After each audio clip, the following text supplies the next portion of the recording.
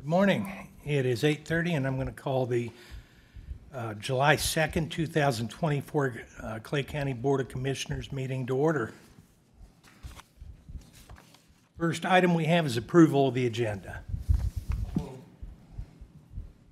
Second. Motion is second. Any discussion? If not, all in favor of the motion, say aye. Aye. Opposed, same sign.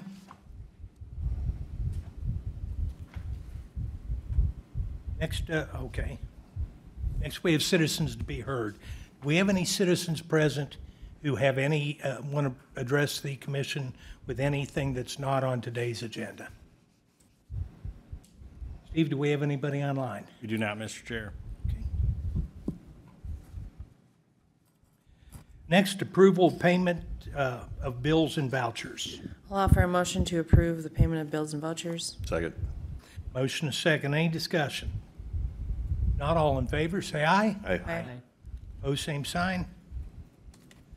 And next, we have approval of minutes from June 18th, 2024. Second. Motion is second. Any discussion? If not, all in favor, say aye. Aye. Opposed, same sign. Okay, next on the agenda, we have a request approval to hire a full-time deputy auditor. And Lori Johnson is here to present that. Lori, good morning. I'm looking to request approval to hire a full-time deputy auditor. Looking for approval to hire a full-time deputy auditor motor vehicle due to his resignation. Make a motion to approve the request. Lori, will this bring you up to your full staff? Yes, it will. Any further discussion? If not, all in favor, say aye. Aye. Aye. Opposed, same sign. That was easy. Yep, thank you so much. Motion passes. Mr. Chair, I have a question. Do we need a motion on the Board of Appeal and Equalization minutes? A separate motion to approve those? We had that. I thought it was under the consent agenda. Yeah, you're right. I apologize. Okay. Well, next, we have request approval to fill a vacant victim witness coordinator position. Brian? Thank you, Melton, Mr. Chair. our county attorney. Commissioners. The victim witness department, we had Olivia Larson there. She's a part-time, or was a part-time victim service individual. It's a budgeted position. She'd been working on her master's, got that complete, and now is a parole agent in South Dakota. So she took a new job, and that position's open. We're requesting to fill it. Any questions for Brian? Make a motion to fill the vacant victim witness coordinator position. Is there any chance there'll be some kind of backfill on this, or? No, I don't believe so. Second the motion. Okay. Any further discussion? All in favor of the motion, say aye. Aye. Opposed, same sign. Thank you. Brian?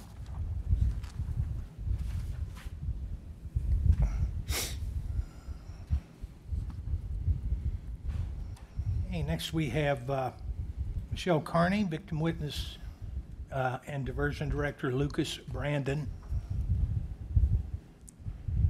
Program updates from 2023 and 24 school year for the juvenile diversion restoration practices.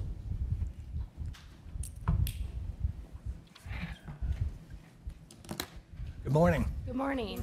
Well, thank you for your time this morning. We wanted to provide an update for our 2023-24 school year that we had for the restorative justice program and restorative practices that we had implemented for the 5 districts throughout Clay County here. Lucas Brandon was a new hire here in December of 23 that started with our program.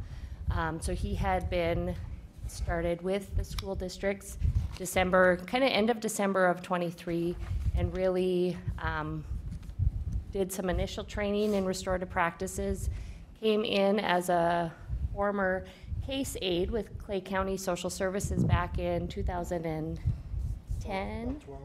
2012. So that was great to actually bring him back from a former position here in Clay County. So I think having some understanding of that system and working in some of the other systems of Clay County, it was really helpful, I think, to recognize how we all work together with social services, county attorney's office, law enforcement, and then the school systems. And so Lucas came in with some training that we did initially, but then really got going into the school systems here. So this presentation really just, we put together a PowerPoint to show the majority of it is a lot of the demographics and the data that we collected that took place throughout this September into May of this school year. The first, what I'll say is that this position was brought in initially through ARPA funding that we were able to achieve with assistance through the county board, that we very much appreciate that funding ability. So that came in from 2021, 2022, and then we did receive additional funding through some of the public safety funding that we received. So that has helped us to really get established within Clay County school systems. That's where we're seeing the biggest need. That's where our juveniles are at. That's where the issues are at. That's where a lot of the incidents are happening. The schools have definitely seen an increase in behaviors, in incidents, in essentially crimes that are happening. So that was our plan with the ARPA funding, was to get into where those issues are occurring, be able to act a little more swiftly and have access to the kids in a quicker way. And so that's been what our plan has been the last 2.5 years that we've had this funding. And so again, with Lucas's role here the last 6 months, he has really taken that into a level that we haven't even had the last 2 years prior, and some of these numbers will show that as well.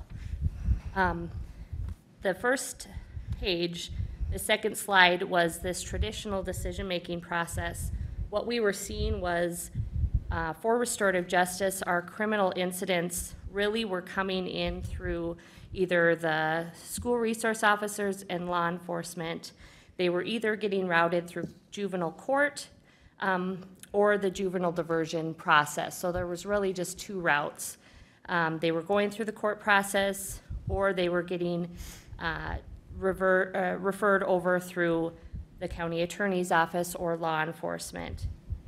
What we did on slide 3 is, through those ARPA dollars, we were able to then offer us another alternative, which to provide school-based referrals. And so we created a whole nother process where schools can directly refer incidents to our program. And so that's the work that Lucas has been doing. So if you want to talk a little bit, Lucas, on how you're receiving those referrals from schools and how that's been going. Sure, thank you. Good morning. What I've noticed in my time so far working this last 6 months is that I've been able to build relationships within the schools. We have really good access. I can use their software to help kind of get some of the data I need. I can reach out to the students. Let's say a principal notices that two students are coming to disagreements that might lead to some kind of a physical altercation. I can be alerted to that as a preventive referral, and I can go in using restorative practices, start talking to the people, start talking about what are the underlying issues, start talking about how can we make a plan to keep out of trouble, to do more preventive work. And by doing this, I believe that and I get the feedback from the administrators in the schools, that we are able to actually prevent some of these crimes from occurring, and we are able to keep more of our young people on that path to greater understanding and understanding how their decisions are going to affect both themselves and others, how we can prevent harm. And in a lot of cases, let's say an attack or some other kind of disorderly conduct type situation does happen, well, then I can get in there more quickly because we can have that access, be more flexible, to talk to the people involved very quickly compared to a normal court process, is what I'm seeing. And then our diversion program models have stayed the same. We have a couple different routes that we can go and utilize, which is great because it does fit the needs of different kids. But again, the benefit is Lucas is able to meet kids in different ways because he has access to them in that school environment. And so he's actually able to connect with some of those students and help them get connected to some of those services in a better way. He can talk a little bit about some of the barriers that he's seen and how he's been able to kind of mitigate some of those issues in those ways. Yes, so one of the biggest things I run into quite often is people have tech barriers. So let's say we have a vaping case. Somebody gets caught with a vaping device at school. We're going to offer, as a first-time offender, a diversion and educational program. Well, in order to do that, we've got to have online access. We've got to have some kind of a laptop or Chromebook to be able to do that course. And during the school year, the administrators allow me, I can take some time, maybe during an advising period, kind of like a study hall, where it makes sense for that student's schedule, and I can pull that kid in and give them access to that tech.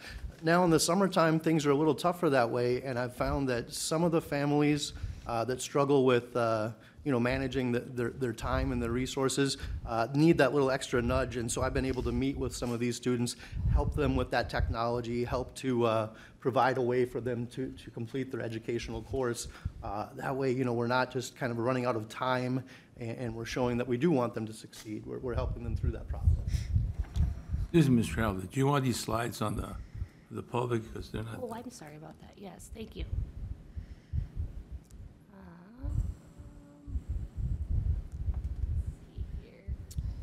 Maybe I could expand on that a little bit.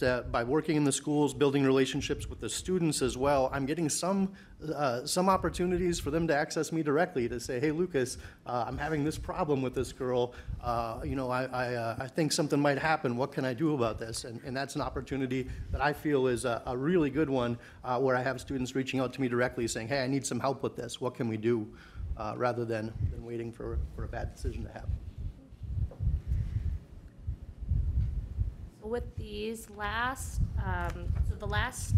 school year, so September 1st through May, this has been some of the demographics that we've served for this year. So we had a total here. So this is broken down with our gender, race, ethnicity, and demographics.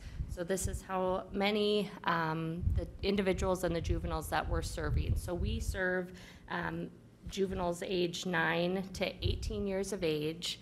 Again, this is the breakdown in kind of both based on male and female, and then race and ethnicity as well. So that biggest population is at 13 to 15 years of age, which is kind of that middle school, which is really what we were assuming and prepared for. But again, we are in all the schools throughout Clay County. So we're in Ulen, we're in Hawley, Barnesville, Moorhead, and DGF as well. The types of offenses that we're seeing, this varies from alcohol, a minor in consuming, assaults. We've had burglary offenses, driving violations, drug and marijuana offenses. We've had hunting violations. We've had kind of a catch-all other offenses as well. Property damage, shoplifting, threats of violence, thefts, trespass, tobacco and vaping, and vandalism. I'll let Lucas just talk maybe a little bit about that assaults. Obviously, that's our highest level of offense, but I think also our opportunity with those prevention options here that we're working through. Sure, thank you. A few things maybe worth noting. I know that assaults or disorderly conduct category really jumps out on the graph here. One thing to keep in mind is that is both charges. Sometimes a police officer will say it doesn't rise to the level of an assault. but they'll come in with a disorderly conduct. That's also an opportunity to talk about choices and to really kind of drive it home for these students that this is their one chance to get it right before we start having to go to court and having to go through those processes. Another thing worth mentioning is those numbers are sometimes big. If you have two students engaging in some kind of a mutual combat, they're both going to meet and fight. Well, they might both get an incident or a case out of that same incident, rather. If you look a little further down on the chart here on the graph, we see the threats. That number jumps out to me because that's not a charge that the police officers, they're not charging them. This is preventive cases where I'm being told, hey, there's going to be a fight. What can we do to get ahead of it? That's a threat of violence. So that's a good representative of our preventive work we're doing. So in other words, I think that we would have a higher number of assaults if we weren't dealing with these cases preventively. One other thing, kind of an unusual one in my cases, or if I could mention briefly two of them. One is the hunting violations. We had some people with some firearms in town, and it involved some wildlife. So we worked with the conservation officer. We had a conservation officer come in, meet in what we call a restorative circle with the children and their parents and myself, and we had that opportunity to talk about it. Afterwards, this conservation officer was very thrilled with the program, was saying, hey, I wish I had access to this more often, because what happens is people can either get hit with the heavy charges or they can get let off with a warning, and this kind of program allows that in-between space to talk about the seriousness of an incident without really throwing the book at somebody as well. Another case I want to highlight, one of our rural schools, we had an offense. Well, it was a fraud case, but we weren't sure what to do to address the harm that was caused. And so we were working with this student, trying to come up with a plan. How could he show that he wants to repair the harm that was caused in this case? But he was out in a rural area, and we didn't have a real strong program for community service there, so we were struggling with what to do. Well, we identified that this student was really good with woodworking. He was really good with welding, and so he did a project using his skills that benefited a nonprofit in the area. And that was, I think, a huge success, a way to show our creativity and flexibility in addressing how to repair harm. When we look at the numbers of, so we had 145 youth who were referred to our program in that time frame. So 42 of those were those youth-based prevention services for the school. So those they didn't get a hold of or connect with SROs. Those are directly cases that the schools are working with Lucas. So they're not getting law enforcement involved, they're not getting the attorney's office involved. They are connecting with Lucas directly, trying to prevent future crimes from happening. So again, that's kind of our goal, is to kind of alleviate that intervention piece, and so to work on that prevention. So that was 42. I will say that the majority of those numbers came when Lucas really started in on that work, so probably that February to May. So those numbers are really substantial. I think he did a lot of work in those early, really middle school ages for sure. I think not only at Horizon, but the Horizon East, but Horizon West, and really incorporated a lot of services for those schools. Also, the school and community diversion, so that's really our typical diversions. That was 103 of our referrals. So the ones that, of our referrals, we successfully completed 114 of those. 7 were transferred back to our referral sources, which means that those juveniles either didn't complete the program, maybe they picked up another offense and so they weren't appropriate for continuing on, or maybe they didn't respond to us or follow through. And then we have 24 that are still pending completion. We talk about recidivism rates, and so we had, of those 145, only 4% of those had a new offense, so we have 96% that were successful in no new offenses from there after completing restorative justice.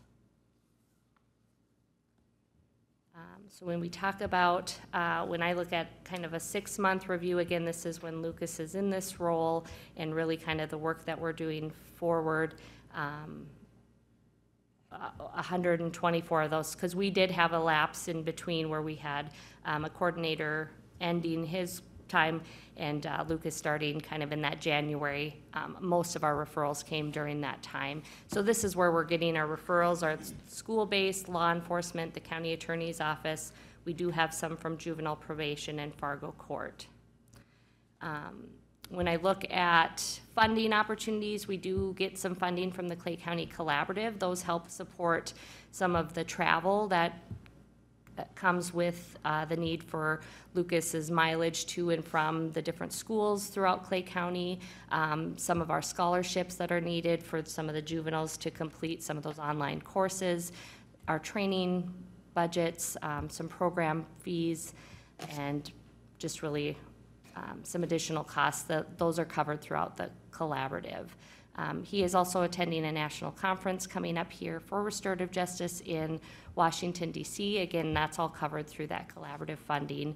And really, I think this next school year, we're looking at providing more training throughout the districts to kind of make sure that they're looking at and kind of how there can continue to be more restorative practices and work through it within the school district themselves. Are you in one of the schools pretty much every day, or? That's right, sir. My normal schedule, I'll be at the courthouse office here a little bit, and then I go out to the schools. On Fridays, I rotate through our rural school districts, so I do spend time at the school in Ulen and Barnesville and Holly, at the Agassiz Cooperative as well. And I've had cases at every single school, opportunities to work with SROs once they were back, and beforehand with the local police and sheriff's departments. Yeah, I would say the bulk of the time, you know, if it's really quiet over at one school and I get a call from, say, Horizon East that, hey, they could really use me today, I have that flexibility to come running too. But I do have a set schedule visiting all the schools in the middle school and high school areas. Mr. Chair? Commissioner Mojo. Thank you. I appreciate to hear about the schedule. I think that was one thing that came out of the small group discussions that we'd had with the rural districts and Moorhead too, but to make sure there was a defined day so that, you know, you could have a portfolio, if you will, of cases that you could work through on those days specifically and really utilize everyone's time in the best way. So I appreciate to hear that. Yeah, thank you. Are most of these kids, or all of these kids, have they, this is before they've maybe have reached our juvenile detention facility? Yes, sir. So this Yeah. is- If I could say, this is a first-time offender program by and large. There might be an opportunity occasionally, let's say a student was involved in a fight when they're in middle school and now they're in high school and they've got a vaping offense. We might offer a second diversion. It would be very rare to offer a third. They would have to have very extenuating circumstances. This is by and large a first-time offender program to help kind of set them straight and on that right path. Mr. Kravinoff. What's the involvement, if any, in your course of work, involvement with the parents? It's a very good question. So the involvement with the parents kind of varies on the severity of the case and how it goes. Usually I have better access through the schools just because that's where the student is. We don't have to worry about do they pick up a phone or return a message and so on. But of course, these are juveniles, so the parents are involved and are notified, especially in the case when we have a county attorney, when we have a citation going from the police to the county attorney's office. Well, we're going to have some degree of parental involvement. I'm picking up the phone and letting them know what's happening. Now in the summertime, what I've found is that because I don't have that great access through the schools as so much, there's a heavier parent involvement, which has led to some kind of wider, we do these restorative circles, ideally, when everybody's on board, to come together and talk about an incident, to talk about what happened and what we were thinking at the time, how we've been thinking about what happened since then, talking about what we could possibly do to repair the harm. Well, if I'm in the school and I've got two young people and maybe a relatively minor altercation, we can just talk it out and that's that. But if we have a case where we've got violence that was going to be charged out, where we've got 4 or 5 families involved, we end up with some more extensive restorative circles where we really bring in this community involvement. Thank you. I just want to comment, your numbers here and the recidivism numbers are really good. It really shows, and the fact that this is early on intervention as opposed to some of our drug court issues that are we're working with after the fact offenders. So this is encouraging. Sometimes we're questioning about things that what we fund and when we're keeping kids in their schools and keeping them out of correctional facilities is a really good thing. And I'm really glad to see these numbers. I wish we could have as good a success for the kids who may be a little bit further along that have, created some situations that put them into incarceration type settings. I wish we could get them to be as successful as these kids. And I don't know, maybe there still is an opportunity to do that, but I don't know, was Brian wanted to. Mr. Chair, if I could do Mr. Chair, Commissioner Campbell, I think that's one of the points and why I asked Michelle and Lucas to come and present is just because we have had very good success. I appreciate the board's support. I know when we went out and reached out to the rural schools as well as Moorhead to really try to get it at that baseline level, try to get to the kids as soon as possible. And so we are seeing that success, and you're right that getting there and preventing juveniles from getting into the system or being over at the West Regional Juvenile Center, is important facts. And so that empathy council or getting them, I wanted to mention, Michelle has done a great job over the last 2.5 years of keeping the program moving and keeping it going in the school, but also getting Lucas here has really been a great, just a dynamic piece to keep jump starting it and I think you see those numbers and everything. I watched, we had a case the other day with some new Americans, young men in middle school, where they kind of had I won't call it a gang fight, but a bunch of guys and kind of picking on, one other person, and watched him bring all those families together and make them understand, their actions and how their actions impact others and how even those actions of those kids was impacting the parents, and those parents were, very emotional about it, knew each other some, and even within their own community, it affected them. And so I thought that was just a terrific turnout and result watching that happen. So we see a lot of good from this. There is a great cost savings, I think. I think that's just something that needs to be said, and I think it's part of kind of the last slide that I think it shows that by preventing them from getting into the system, there is clearly a cost savings to have this done early on instead of having to process and have 2 or 3 or 4 more fights. I mean, when they understand that they shouldn't be doing this and the impact it has, it's pretty incredible. So we're glad we have it. I, back in the mid-'70s, did an internship when I was in college in a juvenile center. And then years later, I ran a juvenile and family investigations unit in another state. And when I got here, there was a real shift in how the community viewed our kids. And this commission has reflected that to the point where it's been a very gratifying experience for me to be part of what we're doing here and what we're attempting to do. And we have commitment from individual commissioners here on a personal level to really try and make this work. But through all the time I've dealt with juvenile issues, I've never had a community that was this open to try to be restorative as opposed to punitive. But right now we've got a situation where we've got to look upstream. We've got West Central and we have a lot of kids. And we have very limited resources for many of their problems. You guys are the tip of the spear. Mm-hmm. If we can get these kids before they get into the system, if we can give them the skills that you're imparting to them and collectively imparting to them, bringing the kids together to realize what their actions are. And I think this is as critical as anything we have in our justice system right now, particularly post-COVID. I've got friends that are teachers, and the stories are disturbing. The joy has gone out of their jobs. The kids, one teacher told me they've come back feral. And this is not only a good way to deal with it, I think it may be the only way to deal with what a lot of these kids are going through. And I want us to be supportive of this, and I want us to make sure the resources get to where they need to go to provide these services to everybody. Yeah. And honestly, Lucas, it sounds like you're doing a fantastic job. And both of you, I know Michelle's been at it for a while, but both of you are bringing something to us we very much need. And I think this commission's been very supportive of it.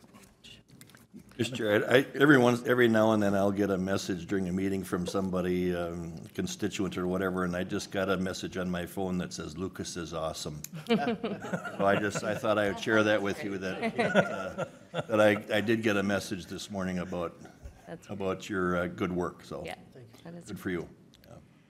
Yeah, and the couple of the last slides I just wanted to share, the one is from Minnesota Management and Budget. It talks specifically about juvenile justice, the benefit and cost analysis results. There's a report specifically about at-risk youth, the importance of diversion, restorative justice, the cost benefit that it does to keep kids out of the system, that it reduces recidivism, and really the cost savings to free resources, to schools, to courts, the victimization that it reduces, and the incarceration. So I did link that report as well. I'd be happy to share that too. But again, I think it just shows the uniqueness of what diversion does and restorative justice does on a pretty small scale, the cost that offers. To really divert some pretty high costs down the road possibly, and hopefully we're showing that with the work that's being done. And really, we couldn't do that without what you all have offered us with the chance through the ARPA funding that you gave us to get out into the schools and try something new and try something different after COVID, and really get to where the kids are at and where the issues were. And so we just really appreciate kind of this initiative, and it showed that getting to the kids in a quicker way, where they are, and a response in a way that I think is bringing them together and repairing the relationships within the schools, I think has helped tremendously. So I just appreciate what you all have supported for the program too. Anything additional? Well, I'd just like to say I very much believe in what we're doing, and I think it's a great use of my own time and my own efforts. I really appreciate the opportunity. Thank you. Yeah, and then there were a couple other letters of support that I submitted as well from the school, 2 from the school districts, and then 1 from one of our SROs. I think Commissioner Mojo may have read that as well, from Scott Steer as well. So, yeah, thank you. Any other questions? I have one. Grabbing off. So, Michelle, is there, ARPA funds got this started, but are there grants that you're able to apply for to sustain this or grow it? You know? Yeah, so we have had grant funding in the past. They are harder to come by. I mean, we're always competing with throughout the state of Minnesota, and there are some youth intervention prevention funding. We do seek those out when they become available. It's been a couple years since we had that funding. Those are always evolving as they come up. I do attempt to apply for those, but it has been a couple years since we did receive funding for those. I'm sure glad the collaborative is able to. Yes, absolutely. help They've been a along great with that. support. Yeah, for sure. Yes. And someday, I want to see you juggle. Yeah. I wondered if that might come up. Yeah. So for those who don't know, I have dabbled in professional juggling over the years. Regular juggling, but mostly I do a style called contact juggling that involves rolling balls on my body, rolling tricks. And so especially in our kind of middle school and our core population of children I'm speaking with, I use it as a tool of engagement. I'll bring a big kind of softer, safe ball with me, and some kids will call me the ball guy or the juggle man or things like that. But it gives us a chance to talk about serious issues, but also to show that we're connecting on a personal level. And thank you. Okay, next time you can, you can bring that and give a little demonstration. And I would love to, yes. Perfect. Good. Any other questions? Observations? Thank you for what you are doing for our kids in our community. This is critical, and we're grateful for it. Appreciate it. Thank you so much. Thanks for your time.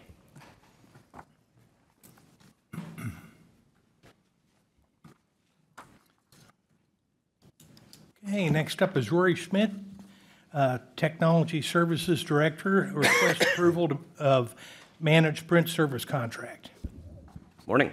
Morning. What I'm bringing before you today is our 4-year contract for our current managed print services provider is up here at the end of the month. So I'm just going to give a brief history. So prior to 2020, when we signed that contract, we were spending roughly $50,000 on ink and toner for our printers in the county. So even after the first year of signing a managed print services contract, we were saving about $10,000 a year. So the first year we knew immediately that the program works, it's great, and it auto replenishes the toner. It gets delivered when the printer's meter readings get too low, down to about 5%, they'll automatically mail out or deliver a toner, and staff puts it in. Life is good. It's pretty seamless for all of us.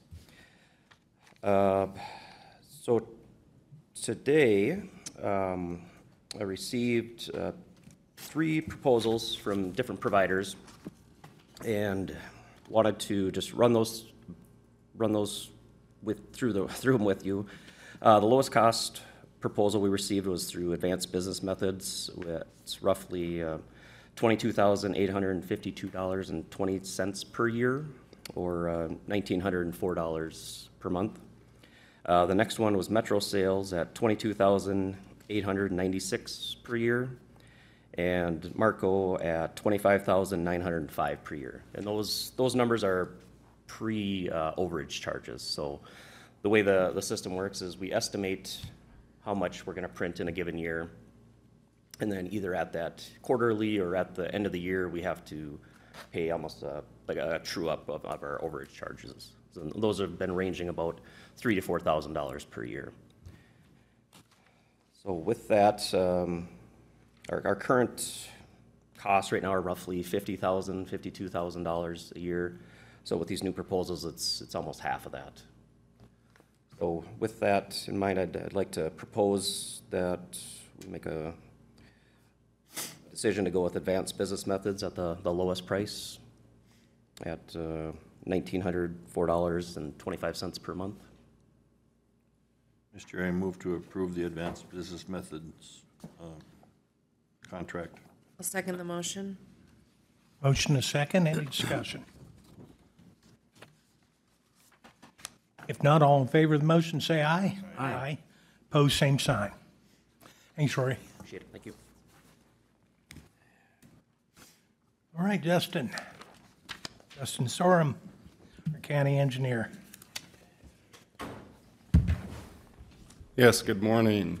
So we had a bid opening for SAP 14-597-003, SAP 14-597-004, and then an HEI 1915-0083. So these are all watershed projects that did receive bridge bonding for the 2 SAP numbers, and then we did lump together their final box culvert project in Dilworth. So we did receive 4 bids. All bids have a bid bond in the amount of 5%. The first bid we received was Celine Brothers Incorporated. Their bid was $1,033,472.00. $1,033,472.00. The next bid we received was from Central Specialties Incorporated. Their bid was $857,385.00. $857,385.00. The third bid we received was from Gladen Construction Incorporated. Their bid was $829,243.00. $829,243.00. And the final bid we received was from Lyle Wilkins Incorporated. His bid was $669,003.00. $669,003.00.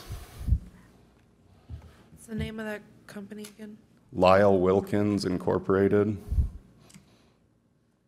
out of Crookston. We have not done any work with them, but I think he has, I did talk to him a little bit throughout the bidding process, and he's done some work for the watershed before.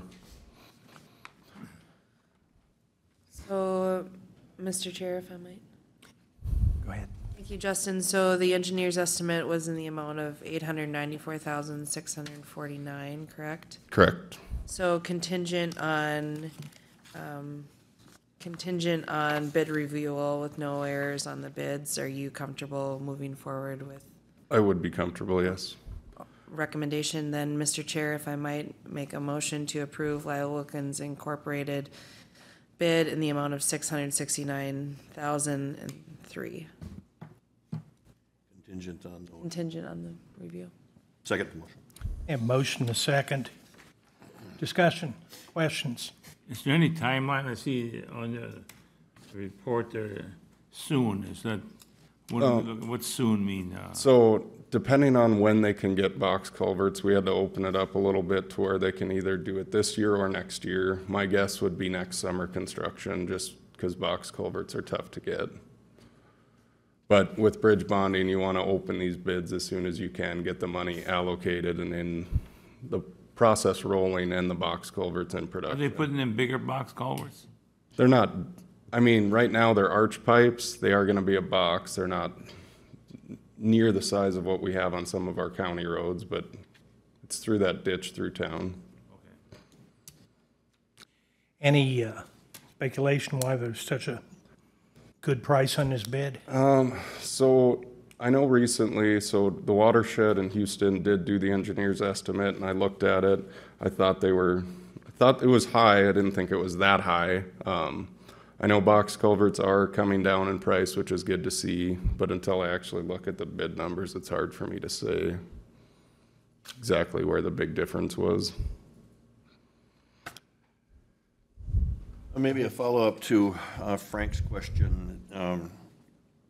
In terms of, is this open-ended? Do they have for an unlimited amount of time to do No, these? so there is a completion date of next summer on the project.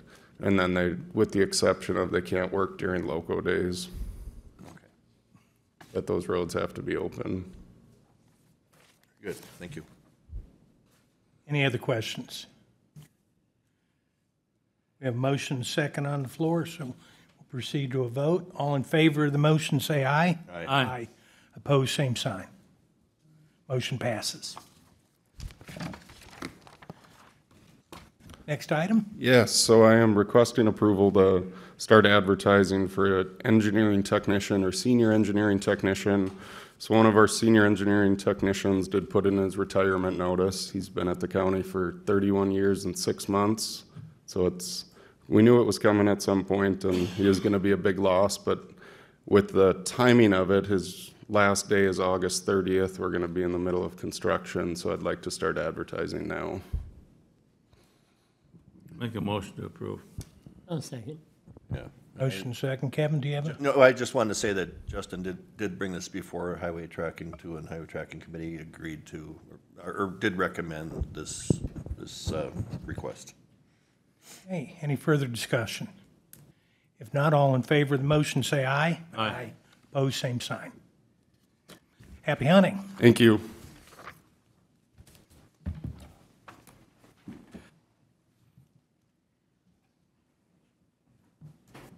Next, we have Corey Bang, Solid Waste Manager.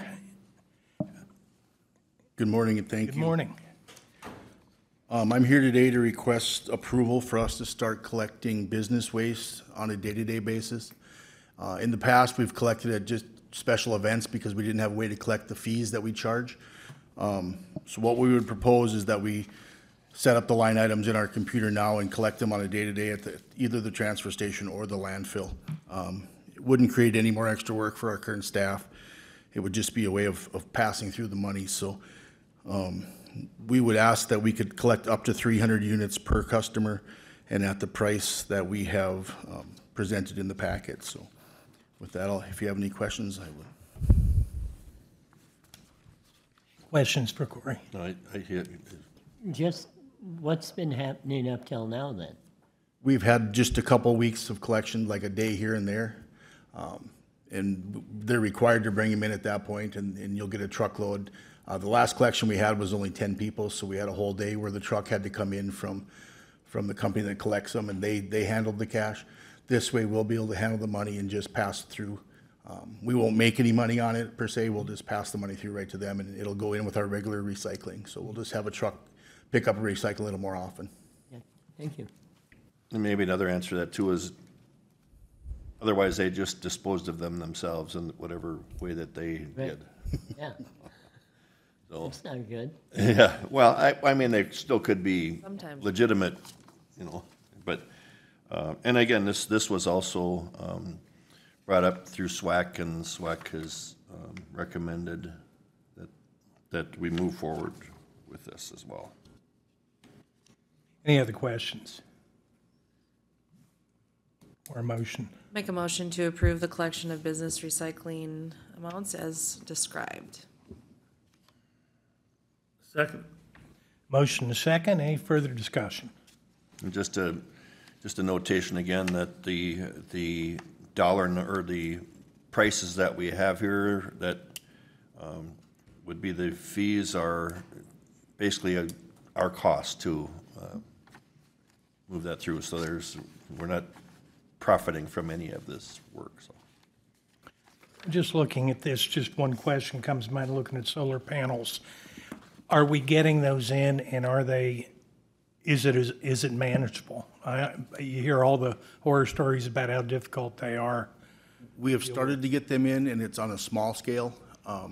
It's smaller individual type one-house units, or like for a camper or something like that. We don't take industrial size ones at this point, and we don't plan to because they are really hard to manage. So this would be just for smaller units. Okay. Any other questions? Not all in favor of the motion, say aye. Aye. Aye. Opposed, same sign. Thank you, Corey. Thank you.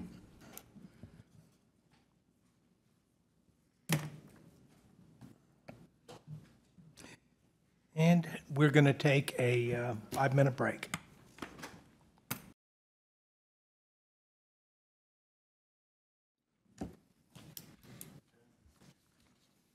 Next up on the agenda, we're going to request appointment of West Central Regional Water District. Go ahead. Thank you, Mr. Chair. As you may recall, back on May 28th, this board was asked to provide three members for our newly formed, or in the process of forming, the West Central Regional Water District.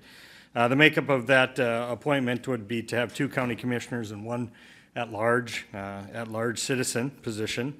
And after an extended advertisement, we had 2 citizens here today who are interested in that appointment and being brought forward for your consideration. What I will do, and we have Ezra Bear and Don Martodam. Did I correctly pronounce your name? Yes. If you just, both of you come forward and take a seat and turn on the green button on your microphone. And I'm going to, we've got 4 questions here and then an open-ended question. What I'm going to do is just pose a question, and I'll give each of you guys, we'll alternate turns and who goes first, and we'll work our way through there. First question is going to be, what motivated you to apply for a position on the Rural Water Board, and how do you think your background and experience will contribute to the board's mission? And on this one, we'll start with Ezra Bear. I saw that you had an opening for it, so I reached out to Steve Larson and mentioned that I would be willing to sit on it if they don't find anybody. So that's why I put my name in the hat, figuring we need to fill that seat long-term. And why I think I'd be good at it is bringing a young voice, and with it just forming new, I think a young voice would be good on there, with knowing rural landowners and potential users of that said line of water. Okay. Don? Okay, so you're wanting to know why well, the reason I applied, I guess, is because one of the current board members on there gave me a call and asked if I would be interested in that, knowing that currently I'm not on any boards. 2 years ago, I was on 7 different boards. I dropped 3 of them. Last year, I was on 4. And because on the Holly PUC, I'd been on that one for like 40 years. So when my term came up, I said, no, it's time for a new one. But that got me off of MMUA and NMPA. So I've been on the Holly PUC then for 40 years. There we had water, electric, and gas.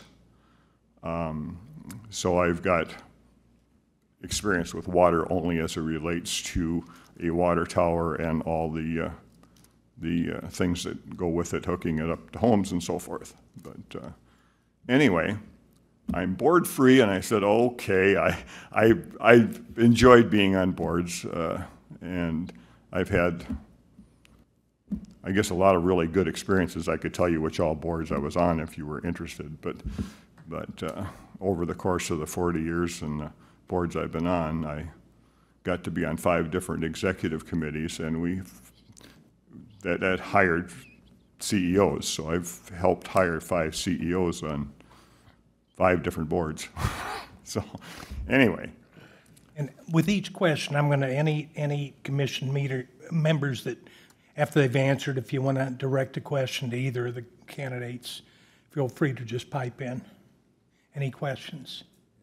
My only thing would be is if they would want to know more about what this job would entail, Yeah, the only thing I know about it so far is I met with Steve last week for I don't know, half hour, 40 minutes, and he gave me kind of a broad brushstroke of where we are in the history, and kind of where you guys are trying to go with it, or where the board is trying to go. Okay. And it's interesting. I've never been on the front end of anything before. So anyway, I've got a basic understanding of what's going on and where where they want to go. Yeah, it's a work in progress right now. Yeah, it's a work in progress. Okay, next question. Can you describe a time when you were involved in a project or initiative that required collaboration with multiple stakeholders? How did you manage differing opinions and ensure a successful outcome? And we'll start with Don on this one. Holy fritus.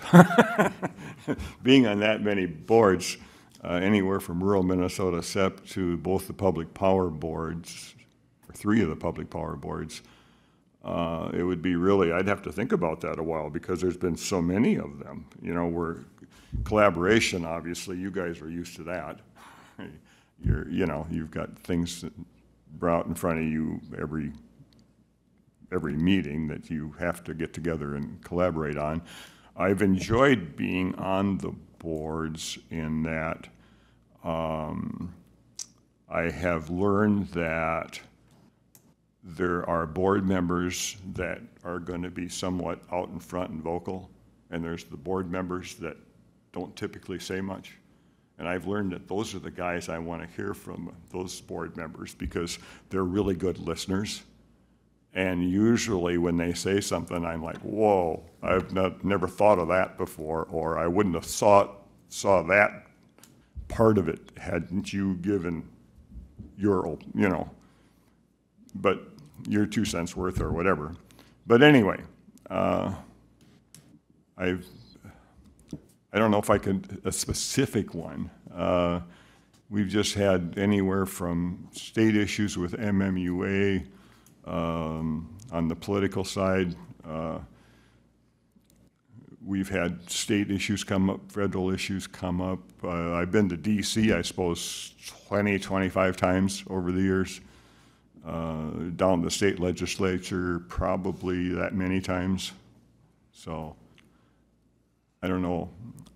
Again, I'd have to think a while if I was going to try and pull one out of the woodwork somewhere and make, but working together is, I enjoy that. I enjoy working with people and seeing other points of view. Ezra? Can you repeat that question? Sure. Can you describe a time when you were involved in a project or initiative that required collaboration with multiple stakeholders? How did you manage differing opinions and ensure a successful outcome? So I used to be a member of a couple co-ops in the hog industry, and I was put on the building side of committee to put up a new sow unit. And we had a wide, so the hog industry is very small, but it's very different-minded people. So I was put on that committee, and we had to work through a lot of different ways on how to move that project forward. And then another way, I also sit on the Gooseberry Town Board, which also has very different-minded people on there, and how to manage through all the things that the town board has to work through. And you just take everybody's opinion in and try to just work through it the best way possible. Okay. Any questions? Okay, next question we have. What do you believe are the most pressing challenges facing rural water systems today? And what strategies would you propose to address these challenges? And we'll start with Ezra. I think funding is probably the biggest thing right now. And how do you fund them? How do you get the lines ran where you need to get them? And you'd have to go to the federal level or the state level to get that funding, I believe. So I believe that's the largest obstacle with rural water. Okay. Don? Well, you'd have to obviously second that, because funding probably will be one of your first big hurdles to jump.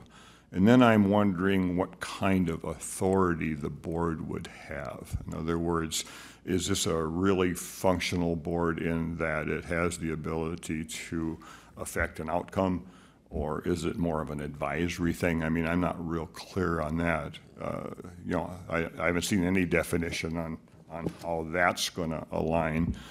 And then, you know, learning who you have to work with and get. I don't have a good understanding of exactly, again, who it's going to affect and how. Water's always been an issue, whether you're in a small town or a big area. And I'm not sure what all elements of water this board is going to touch yet. But if it's just infrastructure, or if it's a broader stroke and water in general, as it affects rivers and ponds and right-of-ways and all those things. I think Commissioner Campbell wants to respond. Well, those are really good questions. And in terms of ultimately what the governance is going to be like, the board that we're talking about and that you're applying for would ultimately have probably authorities similar to a watershed board. However, I think Ezra is correct, and you are also correct in the fact that in order to establish this, it's not going to be able to be financially feasible to do without the assistance of state and federal. And we've made that clear as a full board. We've all talked about that. And on top of that, then it's going to become user funded. So, for example, as these trunk lines would go out, and those would be hopefully paid for through infrastructure dollars by the state and federal. And then the plan would be that we would be able to find out which landowners are interested in tapping into that. And then there would be a local cost to them. And that would, ultimately, I think the discussion has been, is that would be tied to rates, like how much water is used and that type of thing, which you're probably familiar with in the work you've done. That part. Are there other similar entities like this in the Yeah, state? so right now, Minnesota is way behind in terms of this, but North Dakota almost all of North Dakota has water districts throughout the state. And in Minnesota, there's one just north of us. I think it's the Pope, was it, Frank, do you want to help me? Marshall Polk Water District. And, you know, so we're kind of piggybacking off some of the work that they've done. And then, of course, then another big issue would be where we're going to get the water from. And that gets to, you know, working with other entities. In this particular case right now, East Central on the North Dakota side is providing water across the river to a significant portion of that area up there. And the plan would be then that we could, and they're still interested in working with us. And that isn't to say that they're, or I hope I said that right. Is it East Central on North Dakota side? Yeah. But there could be other resources. There might be a portion of the area where we might, you know, more public service might have an interest in providing some rural water. But all of those things are still, Okay. you know, in the long-term range. But that's part of the development that you as a board member would be working on. And ultimately, that board would have some authorities in. It's ultimately the county boards who would make the decision if there was going to be any advance funding on things where, for example, you might have a group of landowners who say, well, we want to collectively do this and petition the county to do it, and then maybe work through some assessment process. I mean, that's just another option that's out there. So I'm just trying to give you, provide you with some different things. But that board will ultimately have significant authority on governing rural water systems. Yeah, one of the things that came to mind while you were talking actually was in the city of Holly, the Boughton Edition. I don't know if you're familiar with that out on Highway 10. They've got arsenic in their water. So there's been some general conversation about, hey, Holly, would you be interested in running a line out to the Boughton Edition and serving them? Conversation, mind you. There'd be a lot of hurdles to jump to. But again, that's an exact type of a thing that a rural water governance system could help in because that rural governance could work on getting the funding for that infrastructure to move it. So Holly could end up being a resource to a certain area, but Holly's got to be willing to do that. Right. You know, but like I say, it's just been discussion at this point. And that's Formally sat down and tried to come up with a plan or anything, but. Okay, next question. Describe a situation where you had to make a difficult decision that impacted a community or organization. What was the decision-making process and what was the outcome? And we'll start with Don on that. And I can repeat it if you need me to. Affecting a decision affecting I've got one ear plugged this morning and I can't get it cleaned until later today, so Describe a situation where you had to make a difficult decision that impacted a community or organization. What was the decision-making process and what was the outcome? Yeah, I mean, you're doing that all the time with rates, whether it's water rates, electric rates, gas rates, but something that affected the community. Or organization. Or an organization. Or organization. Golly, again, there's so many. I don't know. That's a hard question only in that when I look at things, I don't tend to pull out, golly, I really had a problem with that one, or this one was because they're all kind of a big deal. I mean, you know, you're every time you make a decision, you're affecting people. Might be different people with each decision, but you're always affecting people every time you make a decision. Maybe once in a while you get lucky and there's more get affected on a good way than a bad way, but every decision you make is going to affect people. So, I mean, I'd have to think about it if I was going to pull one out of the hat somewhere because there's hundreds of them in there. Okay.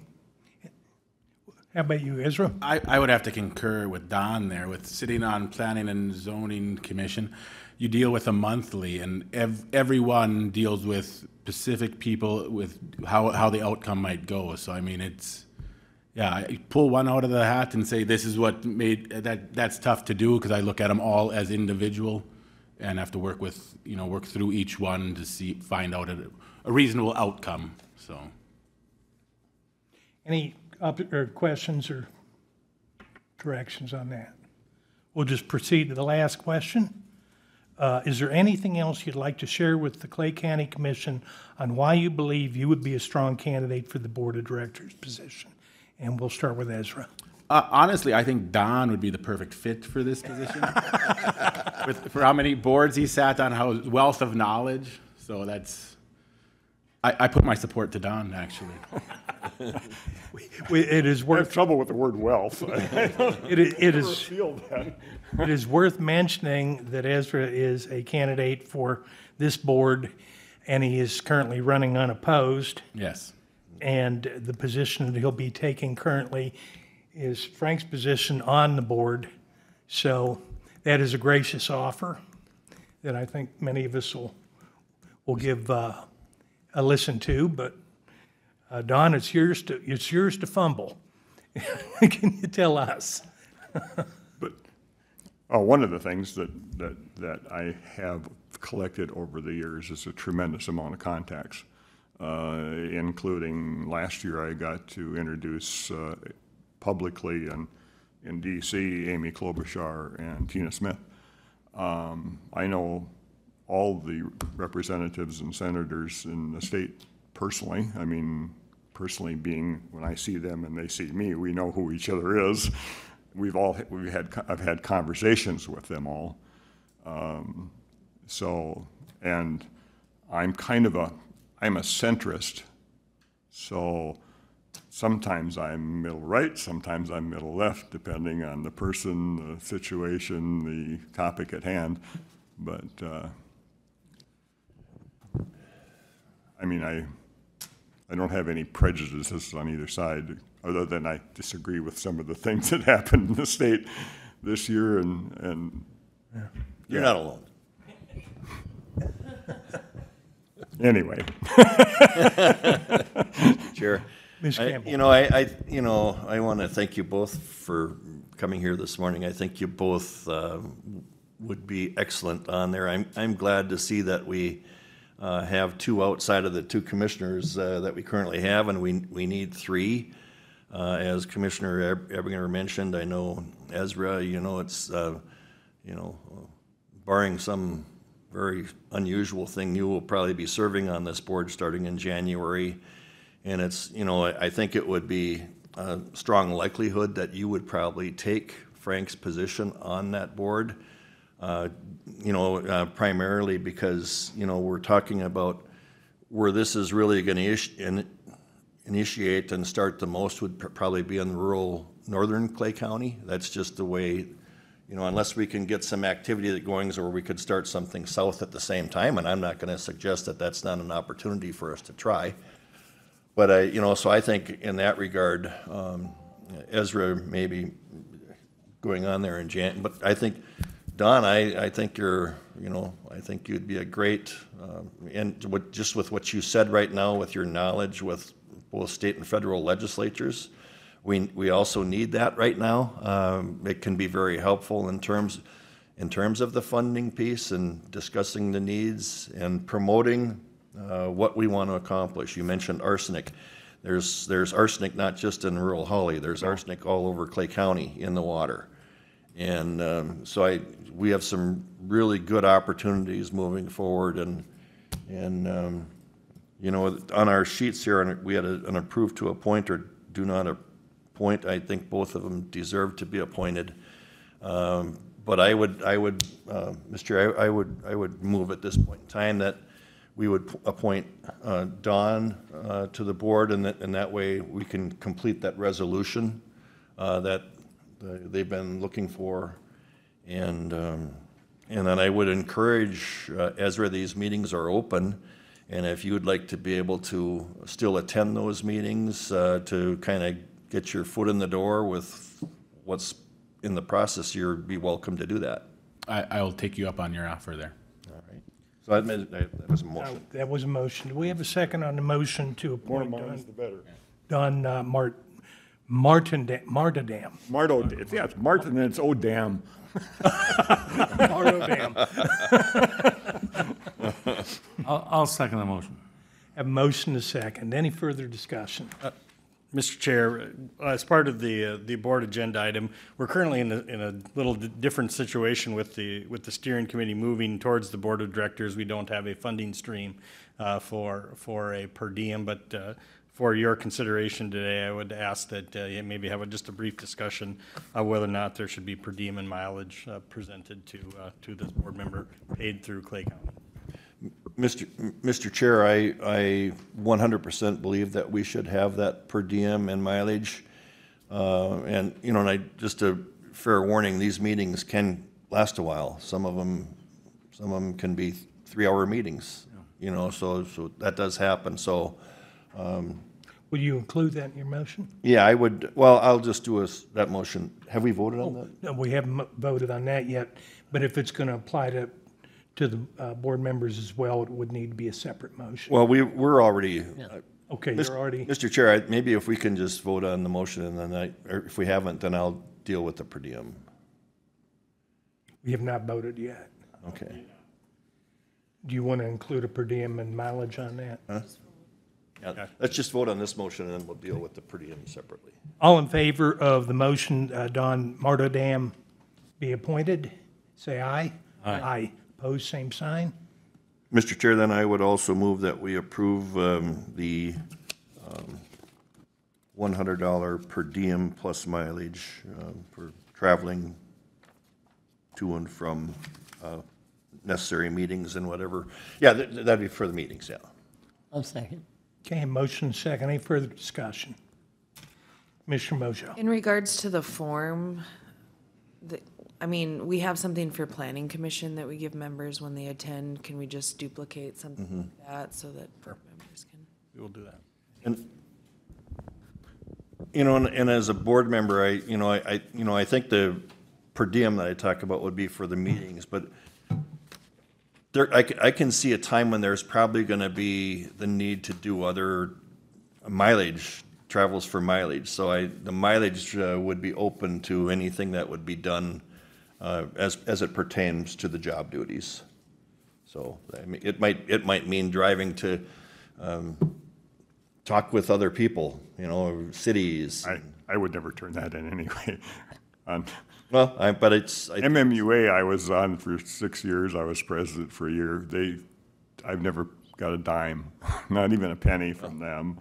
West Central just paid mileage, so I mean, whatever. Yep. It's Well, not, for me, it's not about that. Yeah, thank you. Okay, we do have a motion to second. Any further discussion? All in favor say aye. Aye. Opposed, same sign. Motion passes. Gentlemen, thank you both. And Yeah, thank you for your welcome on time. board, Don. And I think Steve will work on getting, through Stephen Slick, we'll get you regular invitations to when the meetings are, and maybe we can send them to Ezra as well. I know he will. Yeah, okay.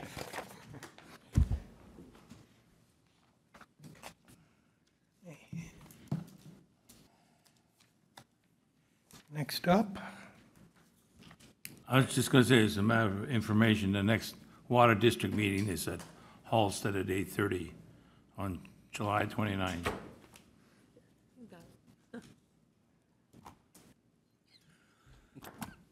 Tried.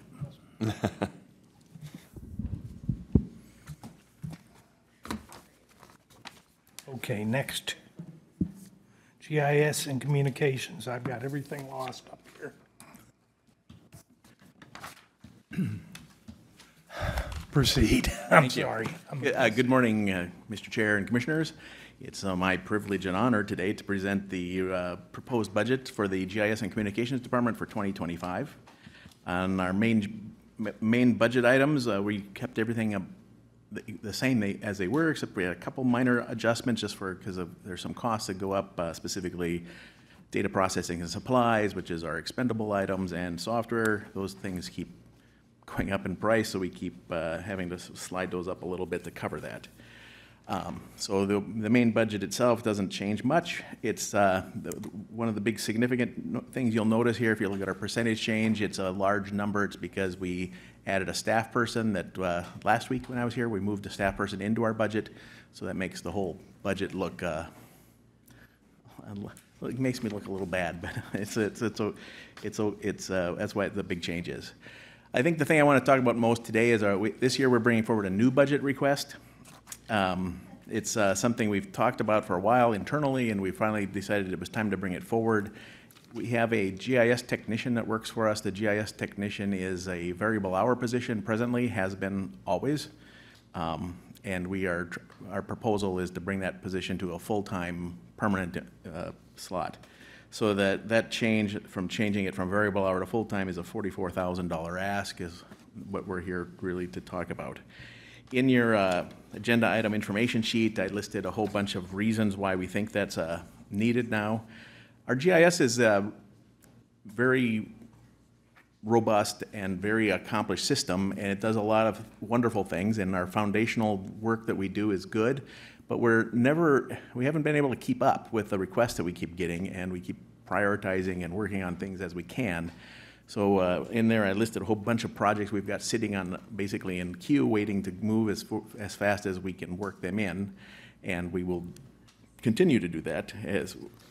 Regardless whether or not we get this position, we'll just keep working down a list of things people need and provide them with the data that they need. But that was probably the biggest driving reason for asking to change the status of this position. One thing I want to note is in the 1996 plan that outlined how we should set up GIS here at the county, it listed 3 staff members. We originally asked for the GIS technician, and it was a variable hour, and then we asked again, and they gave us a second variable hour for a while until 2009, when we gave them both up because of some things that happened that year with everybody's budget. And then now we're back to just 1 variable hour. So this is the position that hasn't changed for 25 years.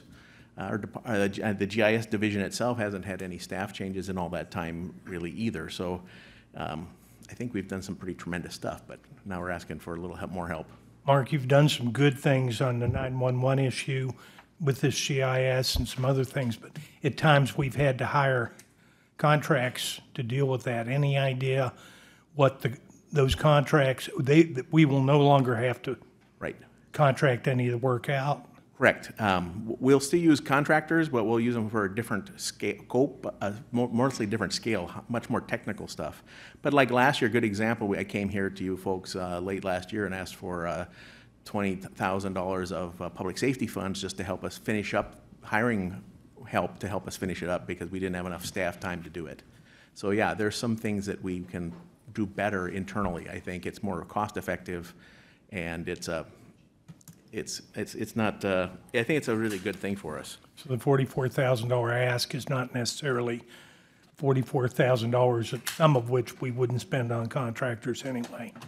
Perhaps, yes. And yeah, so I know Rory gave up some money this morning. He's saving us some dollars, so I'm in line to get those. You right? want to steal it.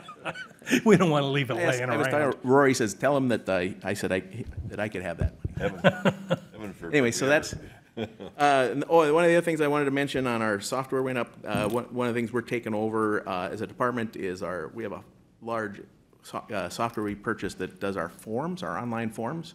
It was in HR's department before, now it's moving to ours. So you'll see it go out of his and into ours, but that's it. Any other questions about this? Any questions? You covered it well. Thanks. I have one more thing I want to talk about briefly is we also oversee the section corner remonumentation project, and that budget was $42,000, which will continue on. If you remember last time I think we talked about this, we were applying for a grant to get some money to help with that project. We were not successful in receiving a grant. There were 65 counties that applied for the money. There wasn't enough money to go around, so only 35 4 of them actually got money. The rest of us didn't. And that's probably, and it's kind of one of those things that's good and bad. Is the reason we didn't get selected is we had enough work already done. Because we have a program in place to do this.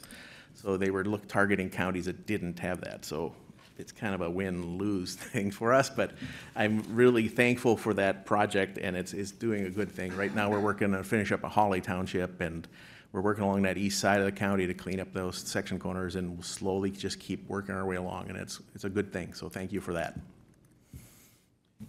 Any questions for Mark? Thank you, sir. All right, thank you very much.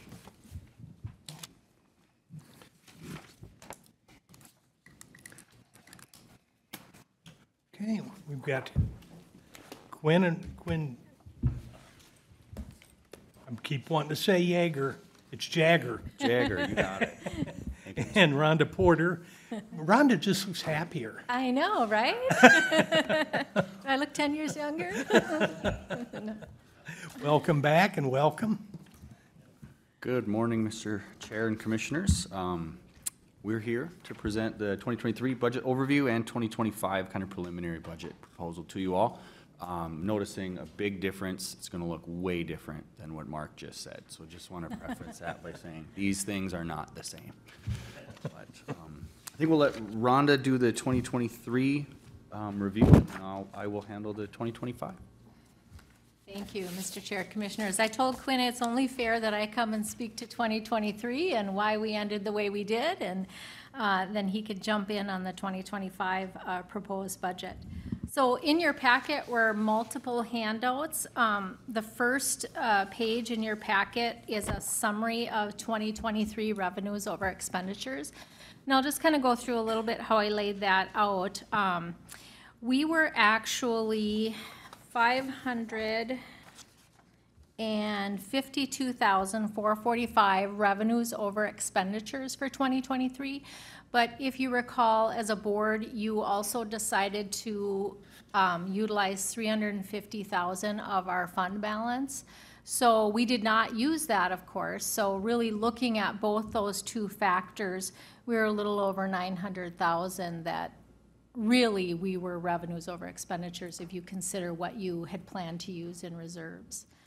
So going back to that first page is a high-level summary of how or why that happened. The first piece in there, I always look at our salaries and benefits. And so what I simply do is I look at what did we budget in 2023 for salaries and benefits, and what did we actually spend. And in this case, we underspent by a little over $65,000 in our salaries and benefits, which is really good because in years past, we actually, other times were more than that. We had some stability in staff. We have more turnover that happened probably in 2024, but so we were fairly close to budget in that area. Then the next thing I usually do is I look at all of our administrative expenditures, which are spread throughout the budget in 3 different areas. And again, I look there, what did we budget and what did we actually spend? And those are all things like rent, paper, pencils, professional services, mileage, training, all of those kinds of administrative expenses. And we were $30,169 under budget in those areas, which was actually pretty good as well. Then the next big item I look at is how did we do in out-of-home placements, because that is an area that generally impacts the budget, as you know. We were $448,000 over budget in out-of-home placements. And Quinn's going to talk a little bit more about that as we tried to consider that into the 2025 budget, because we are struggling with some of our expenses and revenues in our placement areas.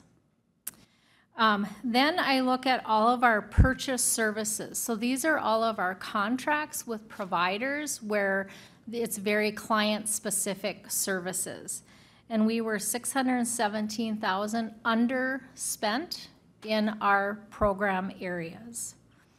One thing I would note there is, obviously, we look at what is our history when we go into 2025 budgeting. So I looked at what did we do with some of that program underspending in 2024 and 2025. And we've reduced those purchase services by close to 300,000 over 2024 and proposed in 2025. And so Quinn will talk a little bit more about specifically those. That's the expenditure side. Then on the revenue side, I look at all of our revenues. Where did we come in high? Where did we come in low? Net all of that out, and over the course of the whole budget, we were $786,000 we received in revenues over and above what we budgeted. Some of those are based on activities of our staff, their work, and some of them are based on some allocation adjustments that came in after the budget were set, which is not uncommon in our budget, as you know. Over the course of 2024 and 2025, we did increase revenues close to 400,000. So you're going to start to see that level out here as into 2025. And then we had two kind of unique things that generally happen in our budget. Sometimes we get revenues or expenditures after the budget's been closed. In this case, we got a revenue that was supposed to be in 2024 that receded in 2024. And then we had a unique reconciliation payment from DHS. DHS had found some errors in their formula for some allocations that the county gets, and they corrected that, and it was a one-time payment to our county as well as other Minnesota counties, and our share of that was the $160,000. So those are some unique pieces. On the next pages in your packet is really the detail that's associated with those lines for you to see exactly kind of what budget areas were considered in the over or under spending. And then I had made a note on the side of each of those how we handled that going forward into 2024 and 2025 budget.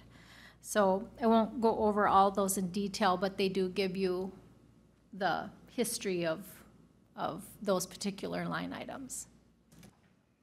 Any questions on any of those?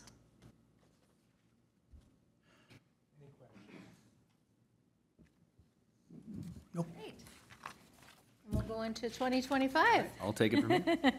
Thank you. Mr. Chair, Commissioners, I will present the preliminary 2025 budget. You can see in the other handouts that you have, just the budget review document. You can see the 2024 levy request was about 13.7, almost 13.8 million. We are requesting, this is the preliminary budget, preface this with, I know there's some work that needs to be done, but the preliminary levy request is going to be $14,872,699. That is a $1 million difference, or 7.86%. A big thing that Rhonda talked about that I will probably harp on as well is the staff salaries and the costs. So that 7.86% does include the 3% cost of living adjustment as well as the 9% health insurance increase that we're going to see, which impacted this dollar amount quite significantly. There are two new requests in the 2025 budget that are not currently included in the levy. We're considering a full-time office support specialist. The total impact or cost to that position does participate in the Federal Financial Participation, or FFP, where we are able to claim 50% of the salary and gain that back in revenue. That would have an impact of $41,555. And we are considering or anticipating the growth or expansion of staff in 2025, and I know that conversation or the idea of this has come across your way as well, but the fourth floor public defender space. If that is something that we're going to move forward with or consider, we wanted to budget in and be transparent about that. So half a year's worth of rent, assuming that their lease would end in June of 2025, would be $20,560. I wanted to just kind of bring that up today. I would anticipate scheduling separate board agenda items to bring those and talk about them in greater detail, but just wanted to kind of put them on your radar for right now. Did also want to highlight an estimated fund balance of social services currently $11,661,000 and some change there. That does include our estimated revenues for 2023 that Rhonda just talked about, but wanted to provide that as just kind of a snapshot in time of where we're at right now. Wanted to speak to as well the biggest items that are most impacting this 7.86% increase here, and salaries is a huge component of that. You can see with the 3% cost of living and the 9% increase in health insurance, that accounts for $787,000 of that $1,084,000. We do have an attachment one, the staff salaries worksheet, that provides a little bit more detail as to the impacts that the salaries have on the overall budget. We also have the healthcare unwinding money and the federal financial participation for the 4 eligibility worker positions that we brought on. We wanted to highlight that separately, as that was kind of the one-time funds to deal with the healthcare unwinding. So that's covering 4 full-time positions in our financial services division. Did make some adjustments as needed. Again, the administrative adjustments, kind of to piggyback off of what Rhonda was saying, things like rent, building insurance, paper, pens, slight increase of $7,400 there. Did talk to Kathy McKay at Public Health as well. Got an increased anticipated amount for detox of $350,000. I think they're going to need that with their expansion over there. I know that comes with the social services budget. So there was a pretty significant increase from 2024 to 2025 when it comes to detox. As Rhonda also said, we want to be able to respond to this trend in out-of-home placements, which has increased, unfortunately, over the past several years now, but also didn't want to dramatically impact the levy and kind of make some adjustments over time. So we did increase the out-of-home placement expenditure budget $221,000 to attempt to kind of account for how much over we were in 2023 and kind of trending in so far through 2024 as well. We'll speak to it a little bit, but it seems like the cost of the placements are increasing, but the primary concern with the placements is really the revenue. We've lost a significant amount of revenue when it comes to placements with the changes that government's made to Title 4E claiming, and a lot of our placement locations not being able to claim 4E payments for. So that explains the decrease in that revenue. The county-funded burials also seem to be something that increases as well. We did account for an additional $20,000 to anticipate the increased cost in that line. It really does seem that funeral costs are increasing, and just the cost of doing business is increasing. That is a mandated service that we need to provide. We do have kind of a policy that explains how to request a county burial and what that procedure looks like to, keep it under control, but we are anticipating an increase in that line as well. Is that a percentage increase to the funeral homes? That's just overall increase based on trends and historical usage. It wasn't a specific adjustment to the funeral homes. It's just looking at it's hard to anticipate exactly what's going to happen because we've had some pretty horrible situations happen and we've blown past that budget item by $80,000. And now that's not something that we would want to correct for because we can't anticipate a horrible situation like that. So it isn't based on a COLA for the funeral homes, more so than it is based on how we're projecting out the trends. Mr. Chair, Commissioners, I would comment as well. Usually around October, we do want to look at those rates, and most of the funeral directors do hope that we'll be able to increase those service rates. But for the biggest part of our plan is we put in there, we'll cover certain things at cost. So as those costs increase, we've already committed to paying the cost of those things plus 1%. So it is that 20,000 is kind of a mixture of those things, but they will be looking for us to increase the service rates probably around October. We'll have that conversation. Or I should say Quinn will have that conversation. Thank you, appreciate that. Another mandated service that also seems to be impacting the budget yet again is the nursing home under 65. We pay a share of that for anyone under 65 that has to enter a nursing home for over 90 days. The county has a share of the cost of that. That's a very unpredictable line as well. We never know when an individual is going to need that, and we really can't control when that happens and how long that's going to happen. So anticipating, again, with the costs of nursing home care going up and staffing needs in nursing homes, we're anticipating that our costs will also increase. So we've increased that by $50,000 in that line. With the contracted providers, and now we are talking about cost of living adjustments for our contracted providers. There is an increase of $30,575. If you look at the second page of this, it kind of breaks down exactly the contracts that are referenced and what the percentage change is. So I'll kind of briefly go through those. Pretty close to a 3% across the board with some small changes. Our LSS contract for guardianship work, we've increased 5%. That's pretty difficult work, and it's vital to our needs. And we thought a 5% would be appropriate given the work that LSS is doing for us in that program. Also, a place for hope.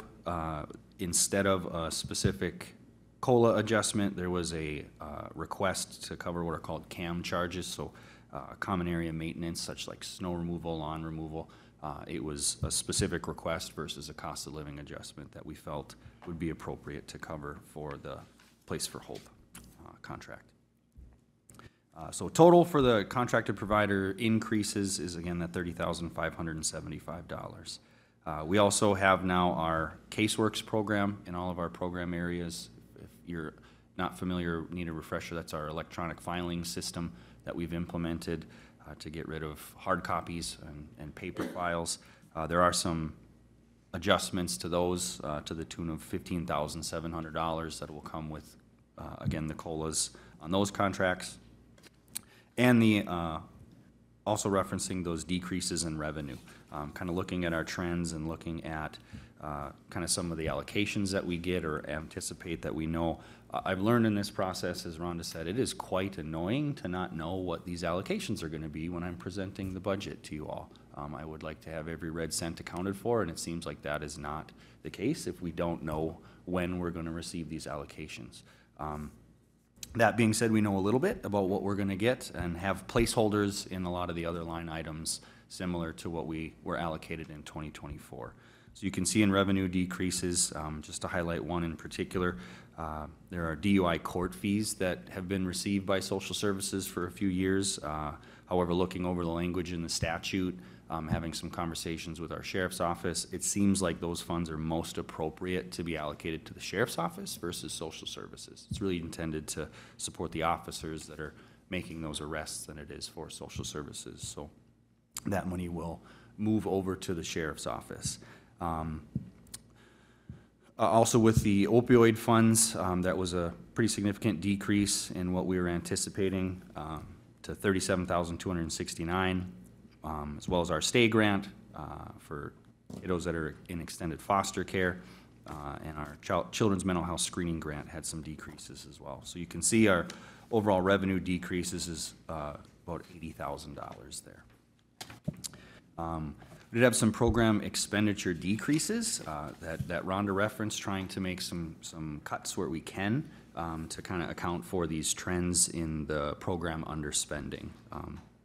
So might be helpful to look at Rhonda's 2023 year-end budget review in that notes section as well to explain kind of the trends and our response to cutting where we thought it would be appropriate. Our substance use county share line, agencies that are performing this work are getting better at billing insurances, and so we're seeing utilization of the county funds decrease because they're getting better and at billing the client's insurance versus relying on the county share for that.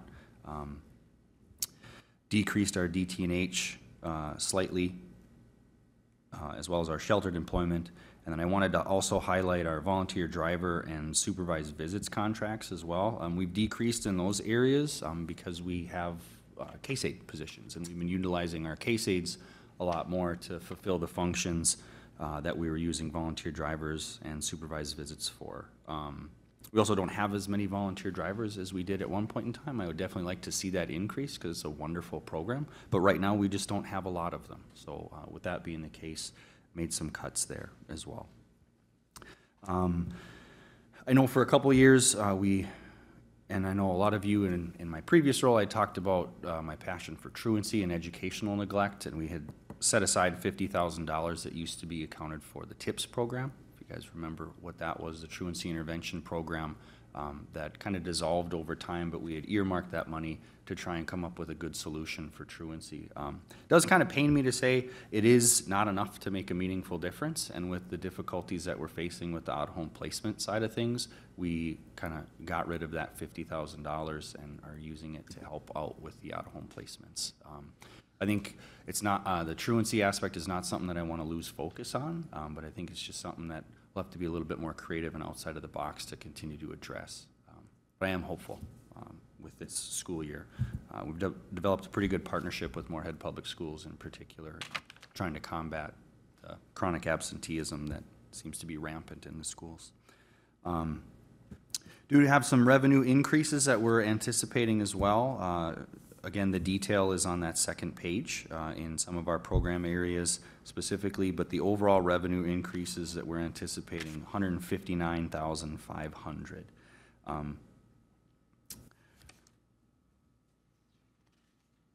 I'm not sure, when it comes to the revenue increases in particular, one thing I wanted to highlight was the treatment coordination and assessments for substance abuse disorder.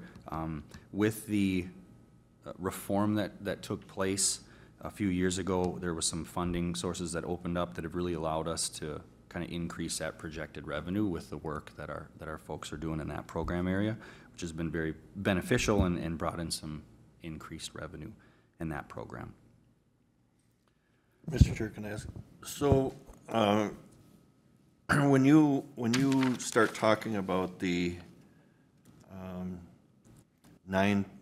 the percentage of increases, and I'm going to the salaries, benefits, and that type of thing, where you showed 787,000. Where do we show the portion of that would be eligible for revenues for the 50% match? Where is that in your budget?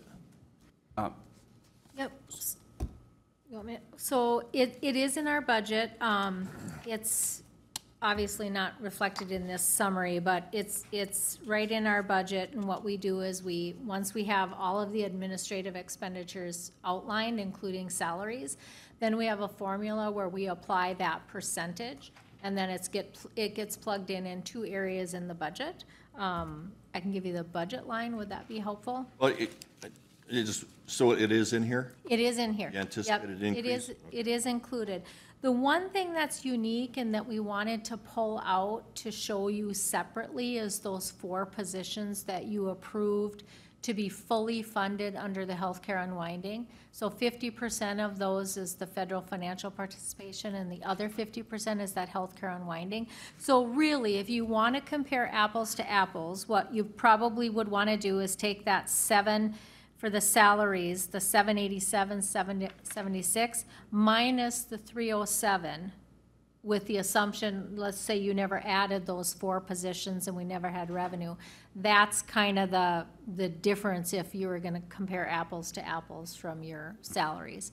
So 3%, 9%, plus I wondered with the change in steps where people are moving on the steps every year, if that is, if this would be the first year that we're seeing the bigger impact of that, I'm not sure, because that number seemed high to me as well in terms of a percent, but.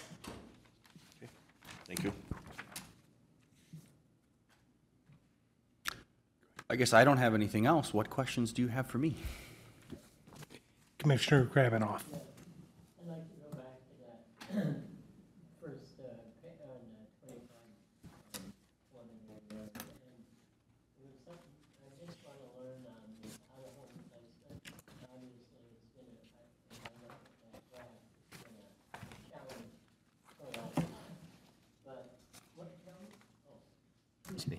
can see that out of home placements has been a struggle for a long time. Briefly, just what was the Title 40 change? What does that mean? So in order to claim, so we used to be able to claim 50% for cost of care. So if a child went into care at a specific facility, we could claim 50% of what we were paying that foster parent in Title 40 eligibility.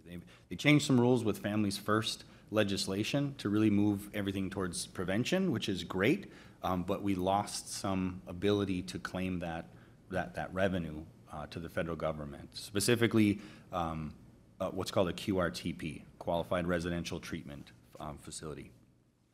Or placement, I'm sorry. And we see a lot of kids go to West Central that are placed, which has a significant impact on the out-of-home placement budget. And with the requirements of Families First, it would have been very difficult to get West Central as a QRTP. I think we had a lot of conversation with James to see if we could make that work, and I think background checks were a big barrier to that, as well as some licensing between DHS and DOC, and it was really too much of a hurdle to kind of jump over to get the juvenile center as a QRTP. And because of that, any child that we're placing now at the juvenile center, we're kind of losing that revenue. I guess the good news with that is the money that we're paying to the juvenile center is still Clay County. So we're kind of taking our money and giving it to the juvenile center when it comes to social services dollars, at least. Okay, thank you for that. Yeah, it's just those, even though those trend lines, of those placements are relatively steady, it appears, right? Just the ability for that state cost share, that's what questioning that. And if you look at that graph in particular, what's been particularly frustrating for me, even as my role as child protection supervisor before this, was the number of kids that are going into placement has been decreasing or remaining consistent, which shows the awesome work that's being done by our child welfare folks, but the costs continue to increase. So that, we kind of wanted our hard work in that realm to kind of... And obviously it's a big one, so, yeah. Exactly. Okay, thank you for that. Yep, Mr. Chair and Commissioners, if I could add, on the out-of-home placement chart that you had in your packet, if you look at the chart, you'll start to see in 2023 the disparity between the middle line and the bottom line, which is really your expenditures from your revenues. The closer we can have those, obviously, the better. And as Quinn said, we spent, so in 2023, we spent 3.6 million, almost 3.7 in out-of-home placements. 1.5, a little over 1.5 of that was at West Central for our kiddos here. And that's when we started the inability to claim 4E on a number of those placements. We can claim up to the first 14 days, but beyond that, we can't. And so I think it was 14 or 7, sorry.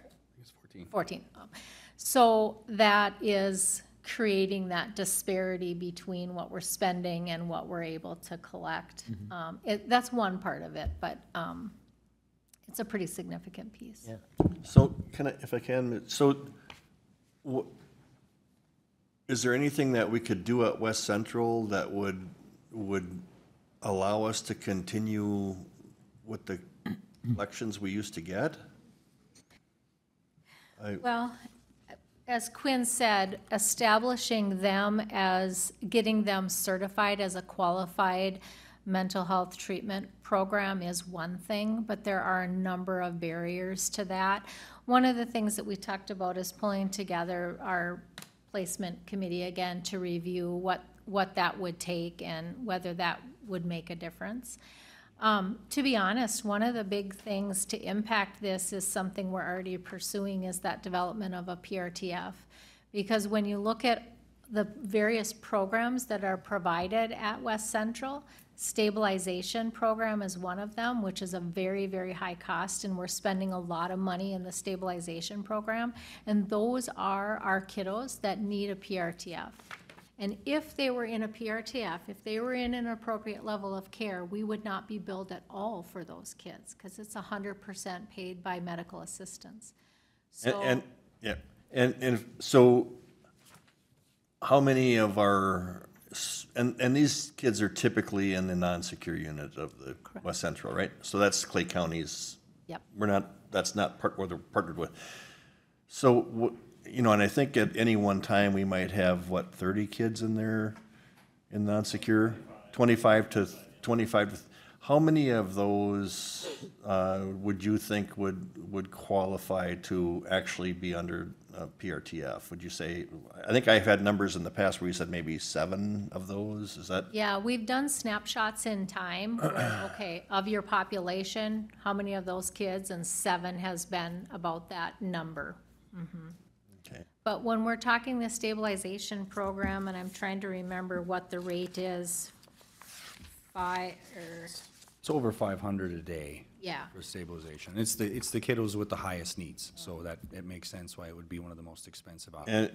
And so if there was a PRTF setting there, those 7 kids would be fully paid for outside of Clay County levy dollars. It's fully billable to MA if they're in a PRTF.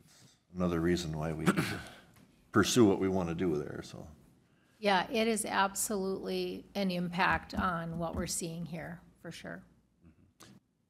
And so again, Rhonda, so it's my understanding of the PRTF, the kids that end up in there are, that is delegated by the medical field, not social services. Correct.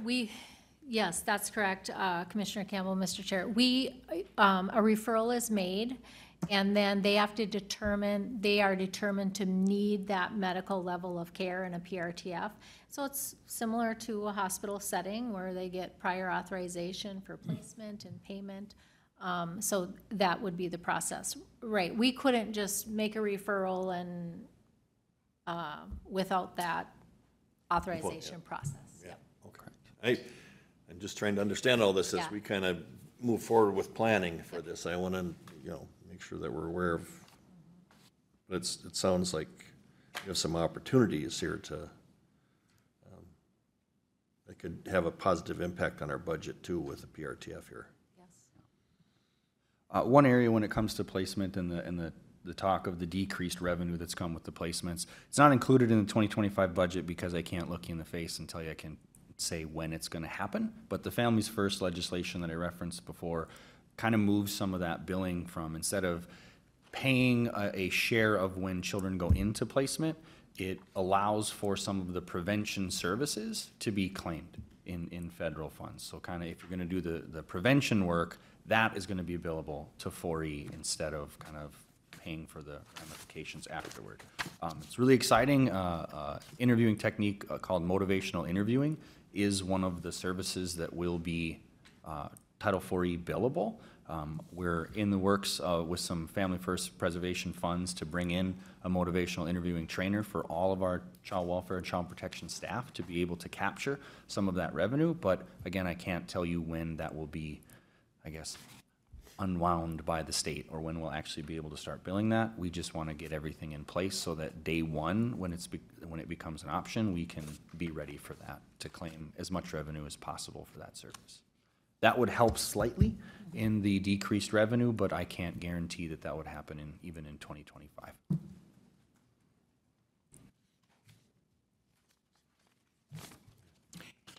Any other questions?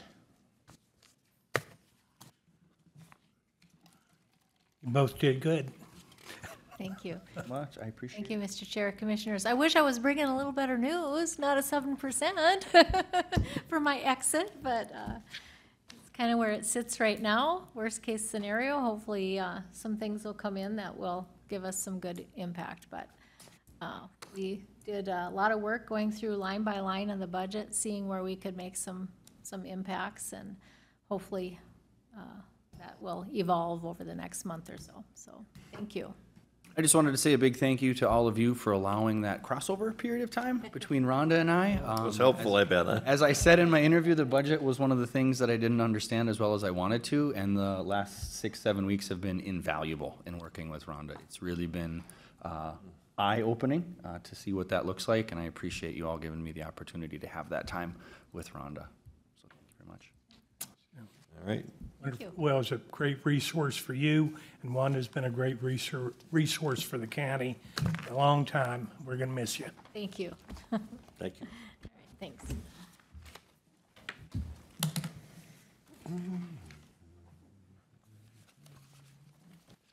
Hey, Aaron Brooks, our HR Director.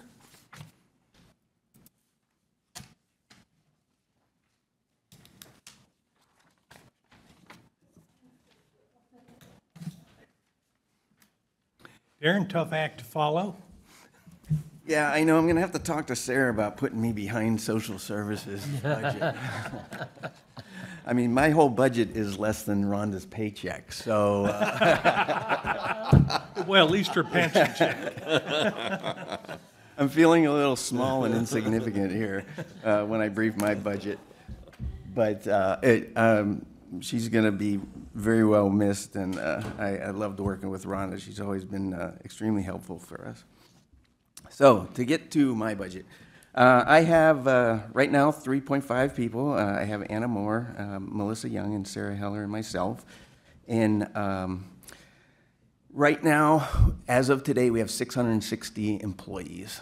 And it was funny because the other day I ran a report 4 days after I got here in 2011, and we had 450 employees. So that's how much the county has grown in the past 13 years. As far as the salaries and everything goes, not much changes there. There was a slight change due to the organizational structure that Steve brought to you a couple weeks ago on moving the communications coordinator and Sarah picking up some of those duties. But the rest of it is pretty standard stuff. In the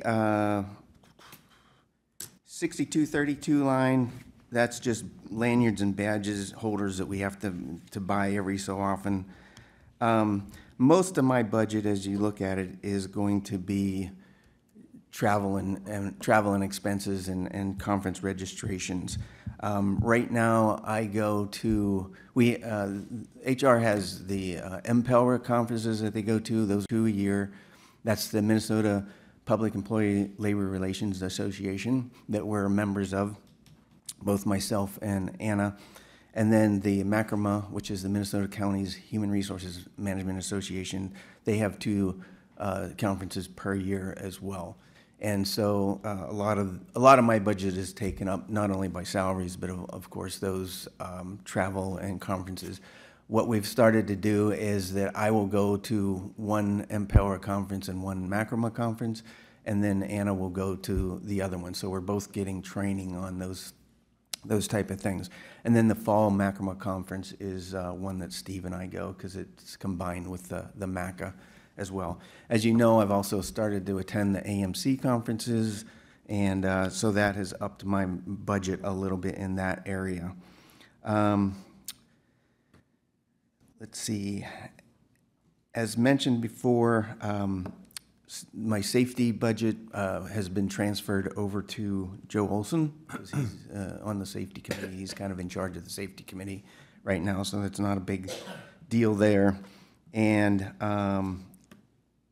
I'm also this year the vice chair of the Minnesota Computer Consortium.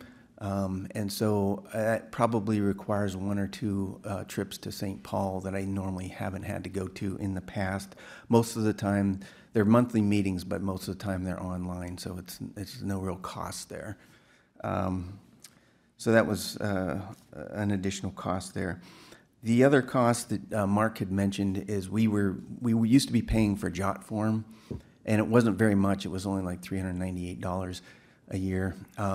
But then that moved over to Mark's budget, so I think he already briefed that this morning in the GIS budget.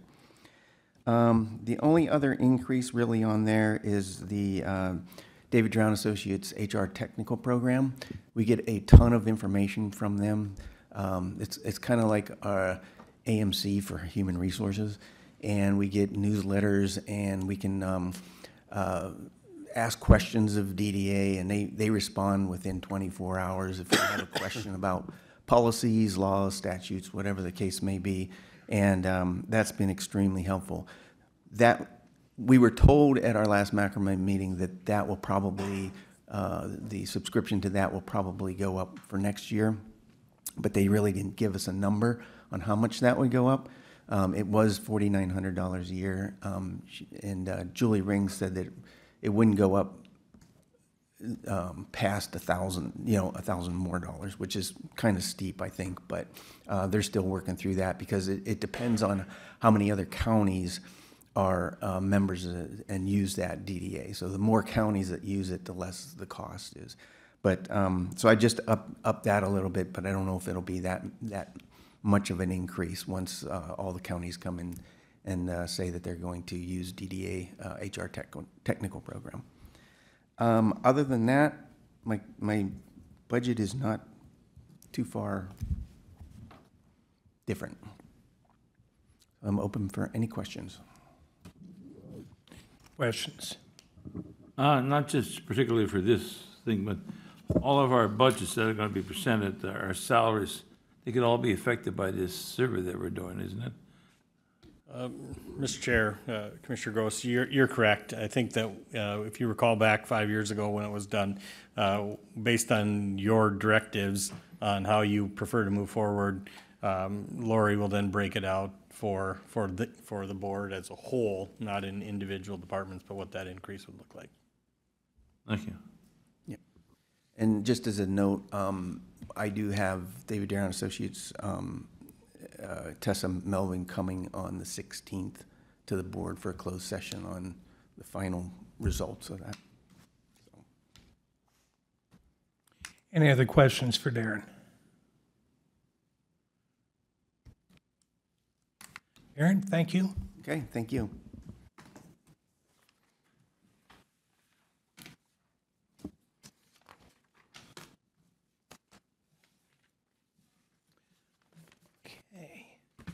Next up, we have committee reports. I believe Paul will lead us off. Thank you, Mr. Chair. So just mention a couple of events and as well as a couple of committee meetings that I had. First event was thank you to staff and everybody. It was fun being part of the county picnic we had on Tuesday after a meeting. It worked out. We had a good day, and it was it's always fun being part of that, and appreciated all the cooking that Kurt pulled off. So I wanted the next day with the invitation on Commissioner Gross. Through the water district, he had heard they were doing tours up at a big dairy that's up in Gary, Minnesota. So Commissioner Gross and I went up there and took the tour. Very impressed. Main reason I wanted to see it, number one, just being from a farm and around livestock, just see what newer technology is. But the other thing is, if ever we're getting requests for something like this in Clay County, it's good to see what these bigger operations, how they operate and what they're doing to mitigate some of the concerns with larger level, higher level livestock production. And so anyway, just a quick overview. It was about a herd of 9,000 dairy animals. This is up by Gary, Minnesota. It's on a quarter section of land. They went through the milking every day. 128 cows on a carousel that go around producing roughly 70 pounds of milk a day, and it runs 24 hours a day. So it was interesting to see the efficiency and the productivity that comes out of those animals. The other, and of course, it's Class A milk, so everything's very clean. They also go to extra levels for covering the manure ponds. I can tell you, we were out there 2 hours, 3 hours, and relatively no smell on the whole place.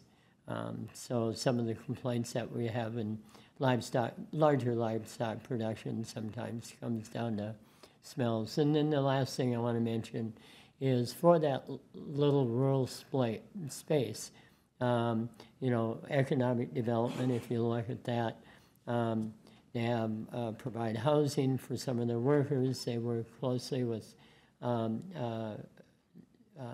finding resources down in Mexico, working with visa programs for technical people that are in nutrition, veterinarian areas, as well as working with different type of visas for their employees.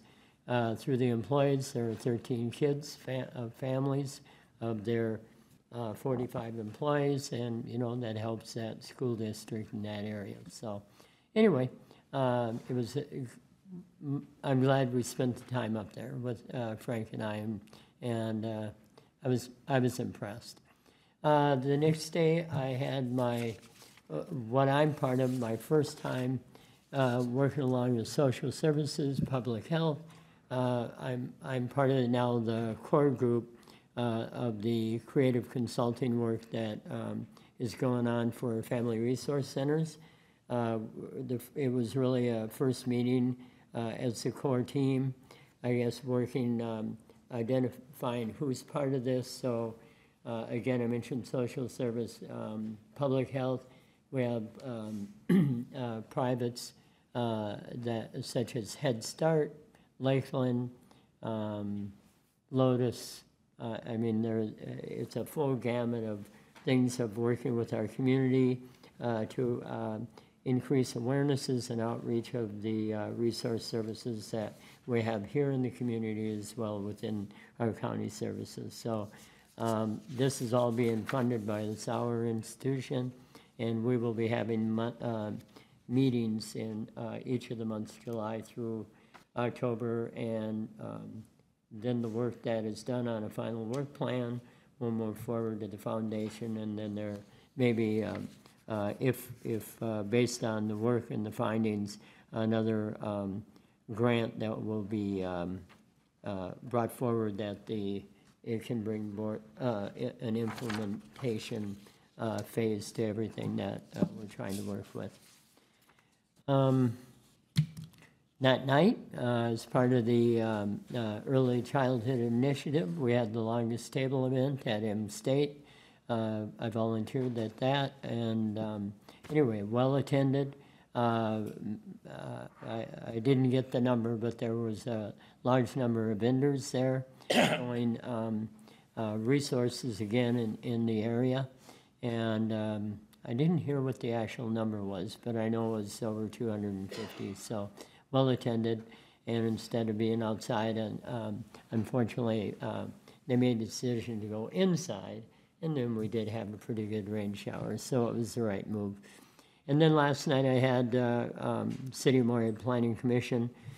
Two things that were spoke about there. One was a text amendment made for aeronautical zoning overlay for Morehead, and that was no concerns about the overlay. And then we had a nice presentation by Santec, and they were talking about their updates for the alternative urban area-wide reviews, and mainly it's using a UAR for our growth areas in northeast and south areas of growth areas in Morehead.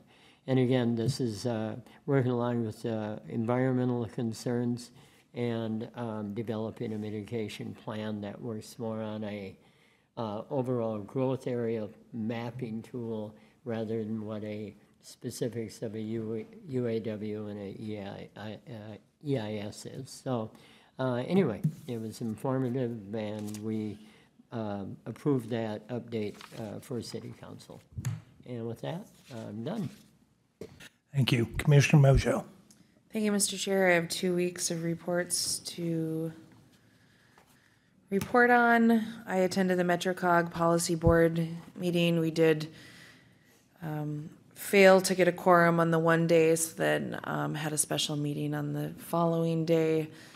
That always seems to be a bit of a difficulty in June to get a quorum there, but we did have a fairly lengthy discussion on the transit development program plan. We had a consultant selection. They talked and approved the Dilworth 8th Avenue North Extension Study, RFP, the Kindred Comprehensive Transportation Plan RFP, and then talked about the Metro Railroad Needs Study RFP. There has been an offer, and now since then is at an office manager employment hire, so we're excited to get that position filled. And then the 2023-2024 Unified Planning Work Program Amendment 5 was approved, and the TIP Amendment 8 was then also approved. Also had a MetroCog Executive Committee meeting in regards to that employment offer. I attended the CAP-LP board meeting, and that has been reported on last week by Commissioner Krabanoff, who chaired that board. I attended the Lakeland Mental Health Center meeting. Really good updates from the facility. They're looking at a 1-year, 3-year, and 5-year strategic plan update, working with the senior leadership team on that. They did have the county staff meeting a county meeting with Rhonda and Quinn. There was a update on the construction. If you've driven by the Lakeland Center over by the old Safari in South Moorhead, it really looks wonderful. It's beautiful. Hoping maybe to get an invitation to the board to look through that based on the work that they provide the county in so many ways. It would really be great to see that. And then also, if you recall, in Rhonda and Quinn's budget earlier, there's some Transim contracted work. Transim is now working out of that facility too. It's really a great transitional employment office that helps folks in transition for many different issues, but happy that they're able to co-locate there. Did have an update on psychiatry. If you recall from reports over the years, psychiatry is always really a tricky budget line item. Typically, they budget at least a $65,000 to $100,000 loss in regards to the budget in that area, just because of the high cost to provide that service. Looking towards hiring APRNs in that niche, maybe not, it's not the all-end answer, but an ability to provide half of the expense in that contracted area, but still meet the need of the clients. And then they continue to look for grants in so many different ways. All of the services in Clay County look really, really good. If you recall, children's services in Moorhead and children's day treatment in the past couple years has been a tricky line item, but they seem to have fine-tuned it well so that they're in the positive. I attended the Prairie Lakes meeting that Commissioner Campbell will report on. He was there in person. I was virtual. They did have a budget hearing on that earlier in the week. And I attended the SWAC committee meeting. There was a fairly lengthy discussion on the resource recovery doors. They're quite faulty and they're problematic, and working with construction engineers on how to mitigate those. Ultimately, they need to be replaced. They were a really expensive high-end system, but for whatever reason, they're just not working at all. Long discussion about batteries and lithium batteries for the public. Lithium batteries cannot go in the trash. They need to be recycled. They are the cause of fires at our facilities. Our landfill, specifically Holly Township, has a fairly good and warranted concern on that. I saw Senator Kupek was at a facility in Greater Minnesota this week too, and talked about lithium batteries being a fire risk as well. So talked about how we reach out to the public to let them know that there are recycling opportunities for those batteries, but they cannot go in the trash as they do start fires. And then we talked about the business recycling proposal that the board approved earlier today. And then facility updates from the landfill, and Commissioner Campbell updated on the Prairie Lakes. And then that afternoon, I attended the MCC JPA meeting in person, several different negotiations and summaries on that going forward. And then I also attended the Diversion land management for FM land management meeting. We did have a fairly lengthy discussion on excess land dispersal and opportunities, and certainly following the policy with that makes a lot of sense. However, there is a portion of the lands that need to be dispersed that are around that Horace elevator area, and it is such a large opportunistic area, and given the fact that Horace is growing at such a exorbitant rate, the prior policy didn't really seem to fit with that. Certainly offering that to in an auction to the market, open market, really seemed to make the most sense. So I know that they were having a discussion at the Diversion Authority meeting on that, but that certainly followed within the discussion there. And then the only other issue is there was a long discussion on RIMP loan guidance. And I know that there were some comments, and I apologize, I was really sick last week, so I couldn't participate in the capacity in which I'd wanted. But there was some discussion and not in a favorable way to the RIMP loan guidance and RIMP loan opportunities. And I really feel that given RIMP loans were written into the PRAM, which is the guiding document, the living, breathing document for how the diversion deals with land, I really feel like it's a really good opportunity for producers that are negatively affected by this project. And I understand it's not a maybe situation for every purchase that they go through, but it's really a great opportunity for producers, and would really be disappointed if that opportunity goes away. I know that they're dealing with several different negotiations on properties right now where that RIMP loan is going into part of that negotiation. And so from someone who hears firsthand how helpful that has been, I'm hopeful that those of you that are on the diversion continue to advocate for the importance of that.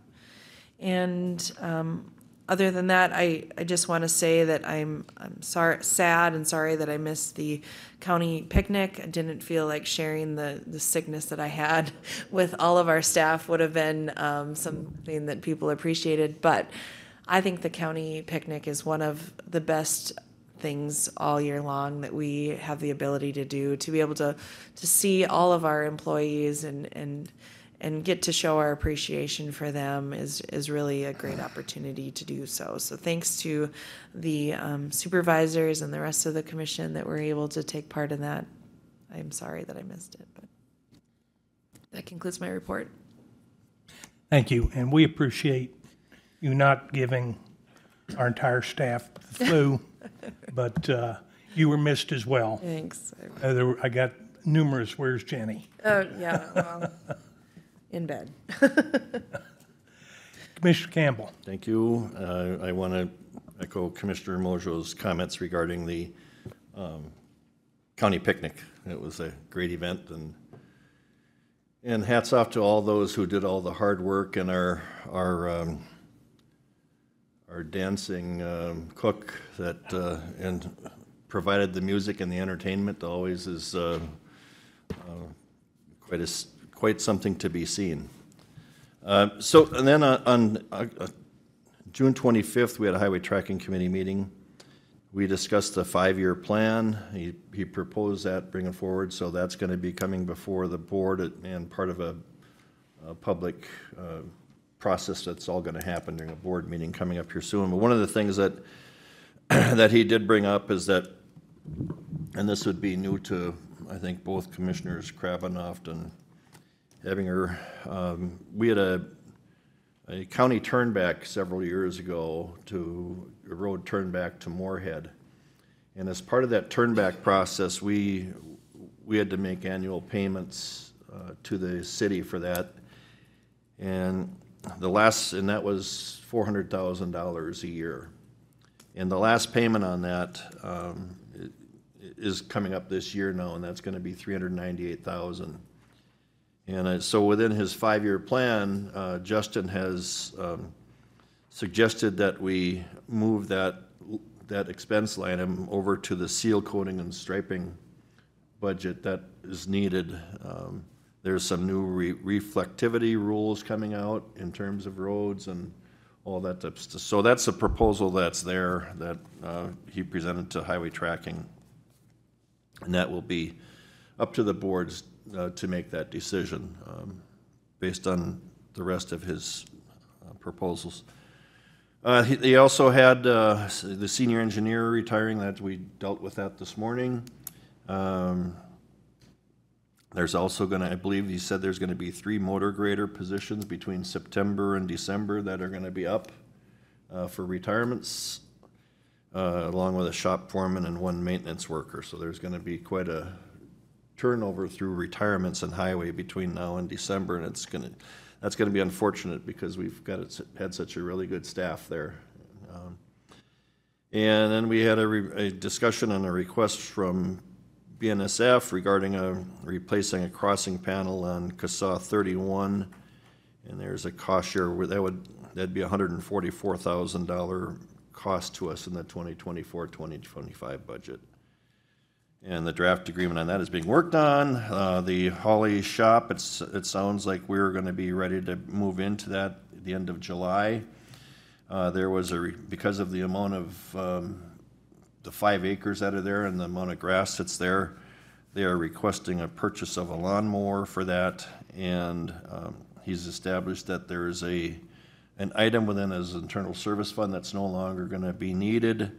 And so the mower that they're talking about is one of these 0-turn type deals because of the trees and stuff. There's $15,000, and he's got $9,500 of that in internal service funds. Then he's suggesting that the rest could come out of his building and repair maintenance to cover the balance. We also received updates on the CASA 1 and CASA 26 paving projects, along with box culvert projects, and dust control has been completed. And for those, he's had a couple of calls because it doesn't look as dark. It's just a different chemical that's used there, but it's still working like it's supposed to be. It's just that when they laid it down, a lot of people were concerned that it didn't look as wet or as dark in color. So,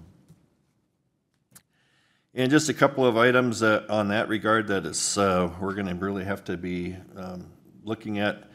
Primarily, there's going to be 3 motor graders that are going to be due for replacement, and the cost on those in 2017 was $319,000, and the cost in 2024 is $513,000. Significant difference. But there was years ago when we changed that to turnover on those to a 7-year deal, because at that point in time, you could actually do that with and really financially benefit.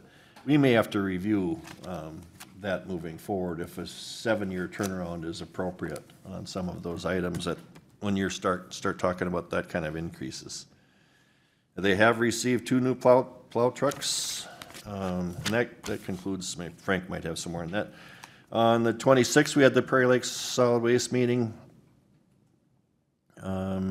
We had 2 meetings. We had a budget meeting on the 24th, I believe, and then the Prairie Lakes meeting on the 26th.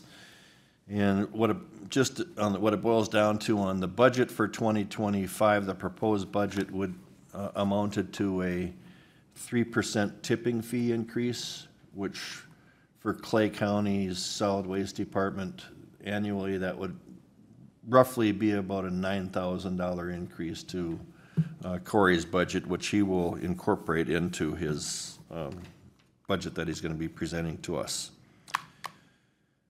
We continue to have discussions about ash management. PFAS air emissions testing, and we did finally approve that, which we've talked about here before, and I know Commissioner Mojo had kind of advocated for a website for that facility so that we could, have better public information available to those who are interested in knowing what's going on in that facility. And a little discussion regarding internal controls on small areas where cash is collected and how you can monitor that. That's a typical thing in audits that we all kind of get dinged on, where the cost to actually try to deal with it is much more than the benefit to do so. Thursday morning, we had a solid waste advisory committee meeting. Commissioner Mojo discussed that well. The issue on the doors at the transfer station is the biggest, it's a big concern, as well as the batteries that she also talked about. I don't need to go into any more there. Thursday, we had that same day, we had our Clay County Joint Powers. Commissioner Mojo did give a good report on that, and I really don't have anything to add to that report. And then later that day, we had our Diversion Board of Authority meeting, and we continued to work on a human resources transition plan for our employees, diversion employees, and we continue to, and we had an update on the co-executive director open position and the process in moving forward there. And I think the timeline there is we might be able to review some applicants sometime in September, I believe is the time frame that's there right now. Just putting the RFP out for the. Right, yeah, and then there will be a process, and then I think what it would amount to, there's gonna be a subcommittee that might review some of those, and then they're, depending on the number of applicants, there could be 3 applicants that would come forward to the full board for consideration. We get construction projects updates. We got a really good report from the Corps of Engineers, from Terry Williams. She was in person for this one. And Chris Bockycard gave a good project update. And we've started receiving, at the request of one of the Fargo commissioners, a public safety update. And we've done pretty well. When you figure a project of that size and construction magnitude that's there's always the potential for injuries and that type of thing, and our project has been very well in that regard. And I think that concludes my report. Thank you. Commissioner Gross? Last Tuesday, after meeting highway tracking, which Commissioner Campbell's already pretty much covered that. But I was impressed with our new 5-year plan is out, and looks like we got a lot of construction going on in there. So hopefully we don't have to change too much in that as funds become available for the next 5 years. After that, we had the picnic again. I also want to thank all our employees for coming to that. It was a good time for my last year to visit with all those people. Be nice to have I guess if we had all 600 there, we probably would have ran out of food there, because I think the beans were sort of in short supply, but we'll have to come up with a plan for that next year. Wednesday, went to that dairy, which Commissioner Kravinoff has already talked about it. I mean, the only thing I can add to that is just, wow. I mean, I don't know if you grew up in a farm or not, but it's worth taking a tour of those places. And one of the main reasons I wanted to go to that, because just 2 miles west of Halstead, there's going to be another dairy going in there, and that's going to be 3 times the size of this one. And he was talking about 128 carousel of 9,200 cows being milked daily. I mean, they're going to have 3 carousels in the Halstead, or west of Halstead there, more in the Hillsborough area, I guess. And I'm looking forward to having a tour of that whenever it's built.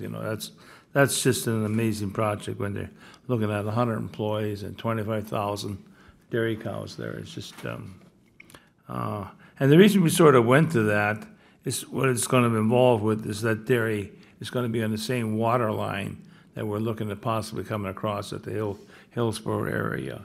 So that's going to be a big impact because they're going to look at using 1,200 gallons a minute.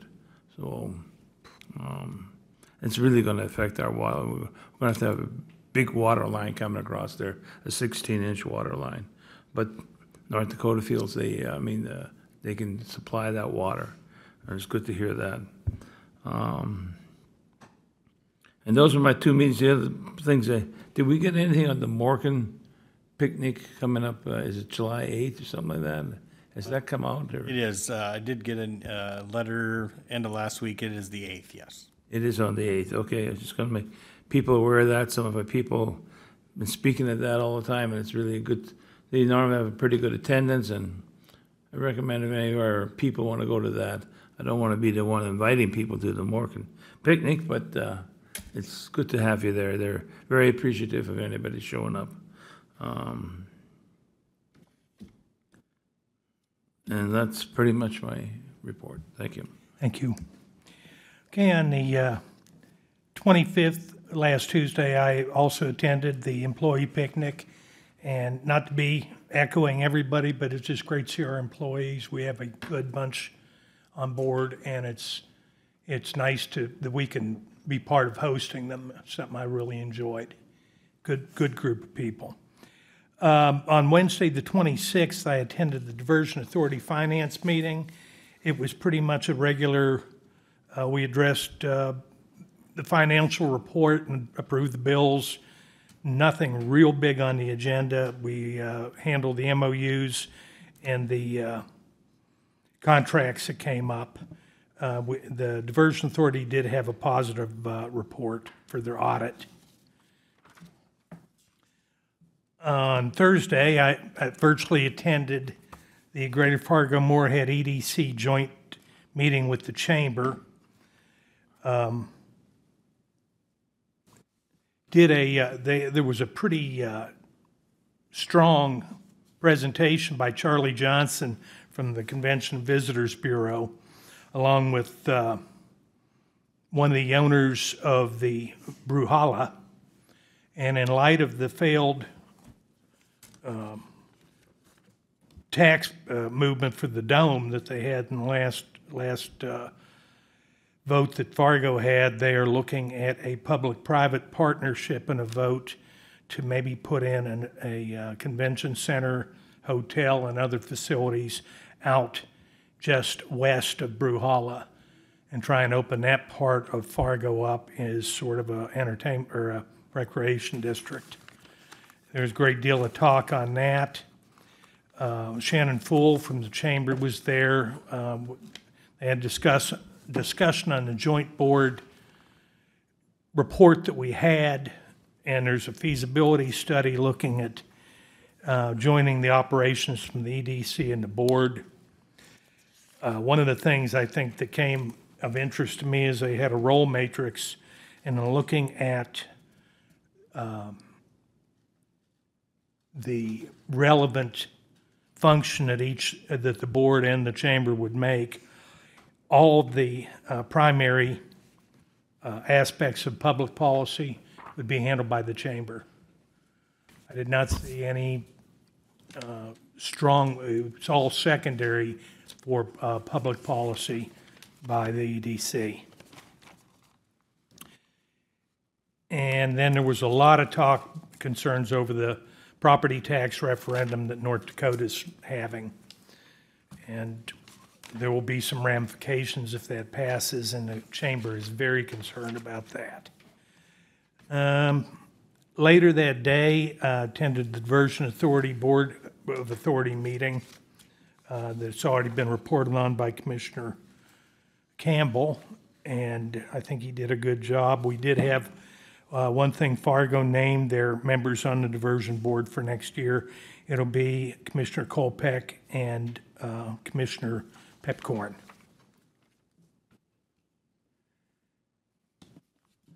And then yesterday, I attended Clay County was invited, or the chair was invited, I was invited to the municipal airport function that they had. Hector International is doing expansion with a parking garage, and they've already got new terminals being built in there. It's very impressive. There was great attendance. They had Doug Burgum, John Hoven, Kevin Kramer, representative from Representative Armstrong's office, and then Mayor Mahoney, Mayor Dardis, and Pro Tem Mayor Hendrickson spoke. Just a good turnout, and he shoveled some dirt, and this is something that's going to impact our region as much as any, and I'm glad that they're moving ahead with it. It's a good-looking program. And that completes my report. Steve? Thank you, Mr. Chair. Last Tuesday, I participated in the appreciation picnic. Again, thank the commission for again being the face of delivering the food with us. I know that the employees appreciate that, and it's fun to celebrate. Really, the employees are the backbone, and we're fortunate to have great people here at Clay County. And so, it's good to, again, has been mentioned, one of my favorite days. Highway tracking, it's been covered in detail. I think that participated on the 26th with the pre-budget meeting for highway, and so you'll be hearing that next week. That afternoon participated with Darren and Lori in AMC tax forfeiture webinar, again with legislation, Supreme Court's action in striking down the tax forfeiture law. It addressed kind of the payment process, the 7-year look back, and also as they move forward with new legislation to make sure we meet the standard moving forward of how that works. And so there'll be more on that. On the 26th, I participated in election emergency procedures. This year, the Secretary of State required each county to have procedures in place if you have different issues. As elections came, we had 2 different sessions where we had training for county staff and election staff. And again, thanks to Mark Sloan and Gabe for putting forward that training. 27th, participated in the SWAC meeting that has been addressed. I would just note that next Monday, we're scheduled to meet in regards to that door issue with Joe Construction Engineers, and also Burns and Mac. Hopefully get some resolution there. The 27th, I met with Don Martindam in regards to the board of directors. Also participated in the MCC JPA meeting that's been addressed. 28th, I did meet with Scott Fettig in regards to a number of the projects. We did discuss, as Commissioner Campbell brought forward last week, some of the discussions that we've had in regards to the PRTF planning. We're working to get the final number exactly from Klein McCarthy in regards to what we spent, but it's going to be right around that $20,000 range plus some expenses. If you recall, this board approved $107,550 for that pre-design, and so plus $2,000 in reimbursable fees, and so more to come on that. Yesterday, I participated in the pre-budget for IT and facilities, which will be coming forward. Just a note, I think you've all received an email forwarded from James that had some additional answers to the QRTF question. Again, I think as was addressed, part of it is a significant portion of that is a licensing issue. Even though non-secure is considered non-secure because it's in the same facility, it would require a DHS license, which creates several challenges in addition to cost and also just from a licensing perspective. Also, I know that this board has been extremely involved in making sure that we have fingerprints. That also becomes part of the reimbursement issue. When we have one staff member in that facility doesn't have a completed background check, the entire facility is not allowed to collect the 4E eligibility funds, and so that's a pretty significant issue too. And the last thing, again, we will be closed July 4th in observation of the 4th of July. That concludes my report. Thank you. Commissioner Campbell. Yeah, thank you. I just want to go back to the PRTF discussion, and where we'd been with Klein McCarthy, and last week, I gave that update on different opportunities that we might have moving forward, and I know Commissioner Mojo was out ill, and so I did have an opportunity to have a discussion with her regarding what we had talked about, and I think we should be at the point, and I'm glad to see that we're not too deep into those costs that we had authorized Klein McCarthy to do on the PRTF.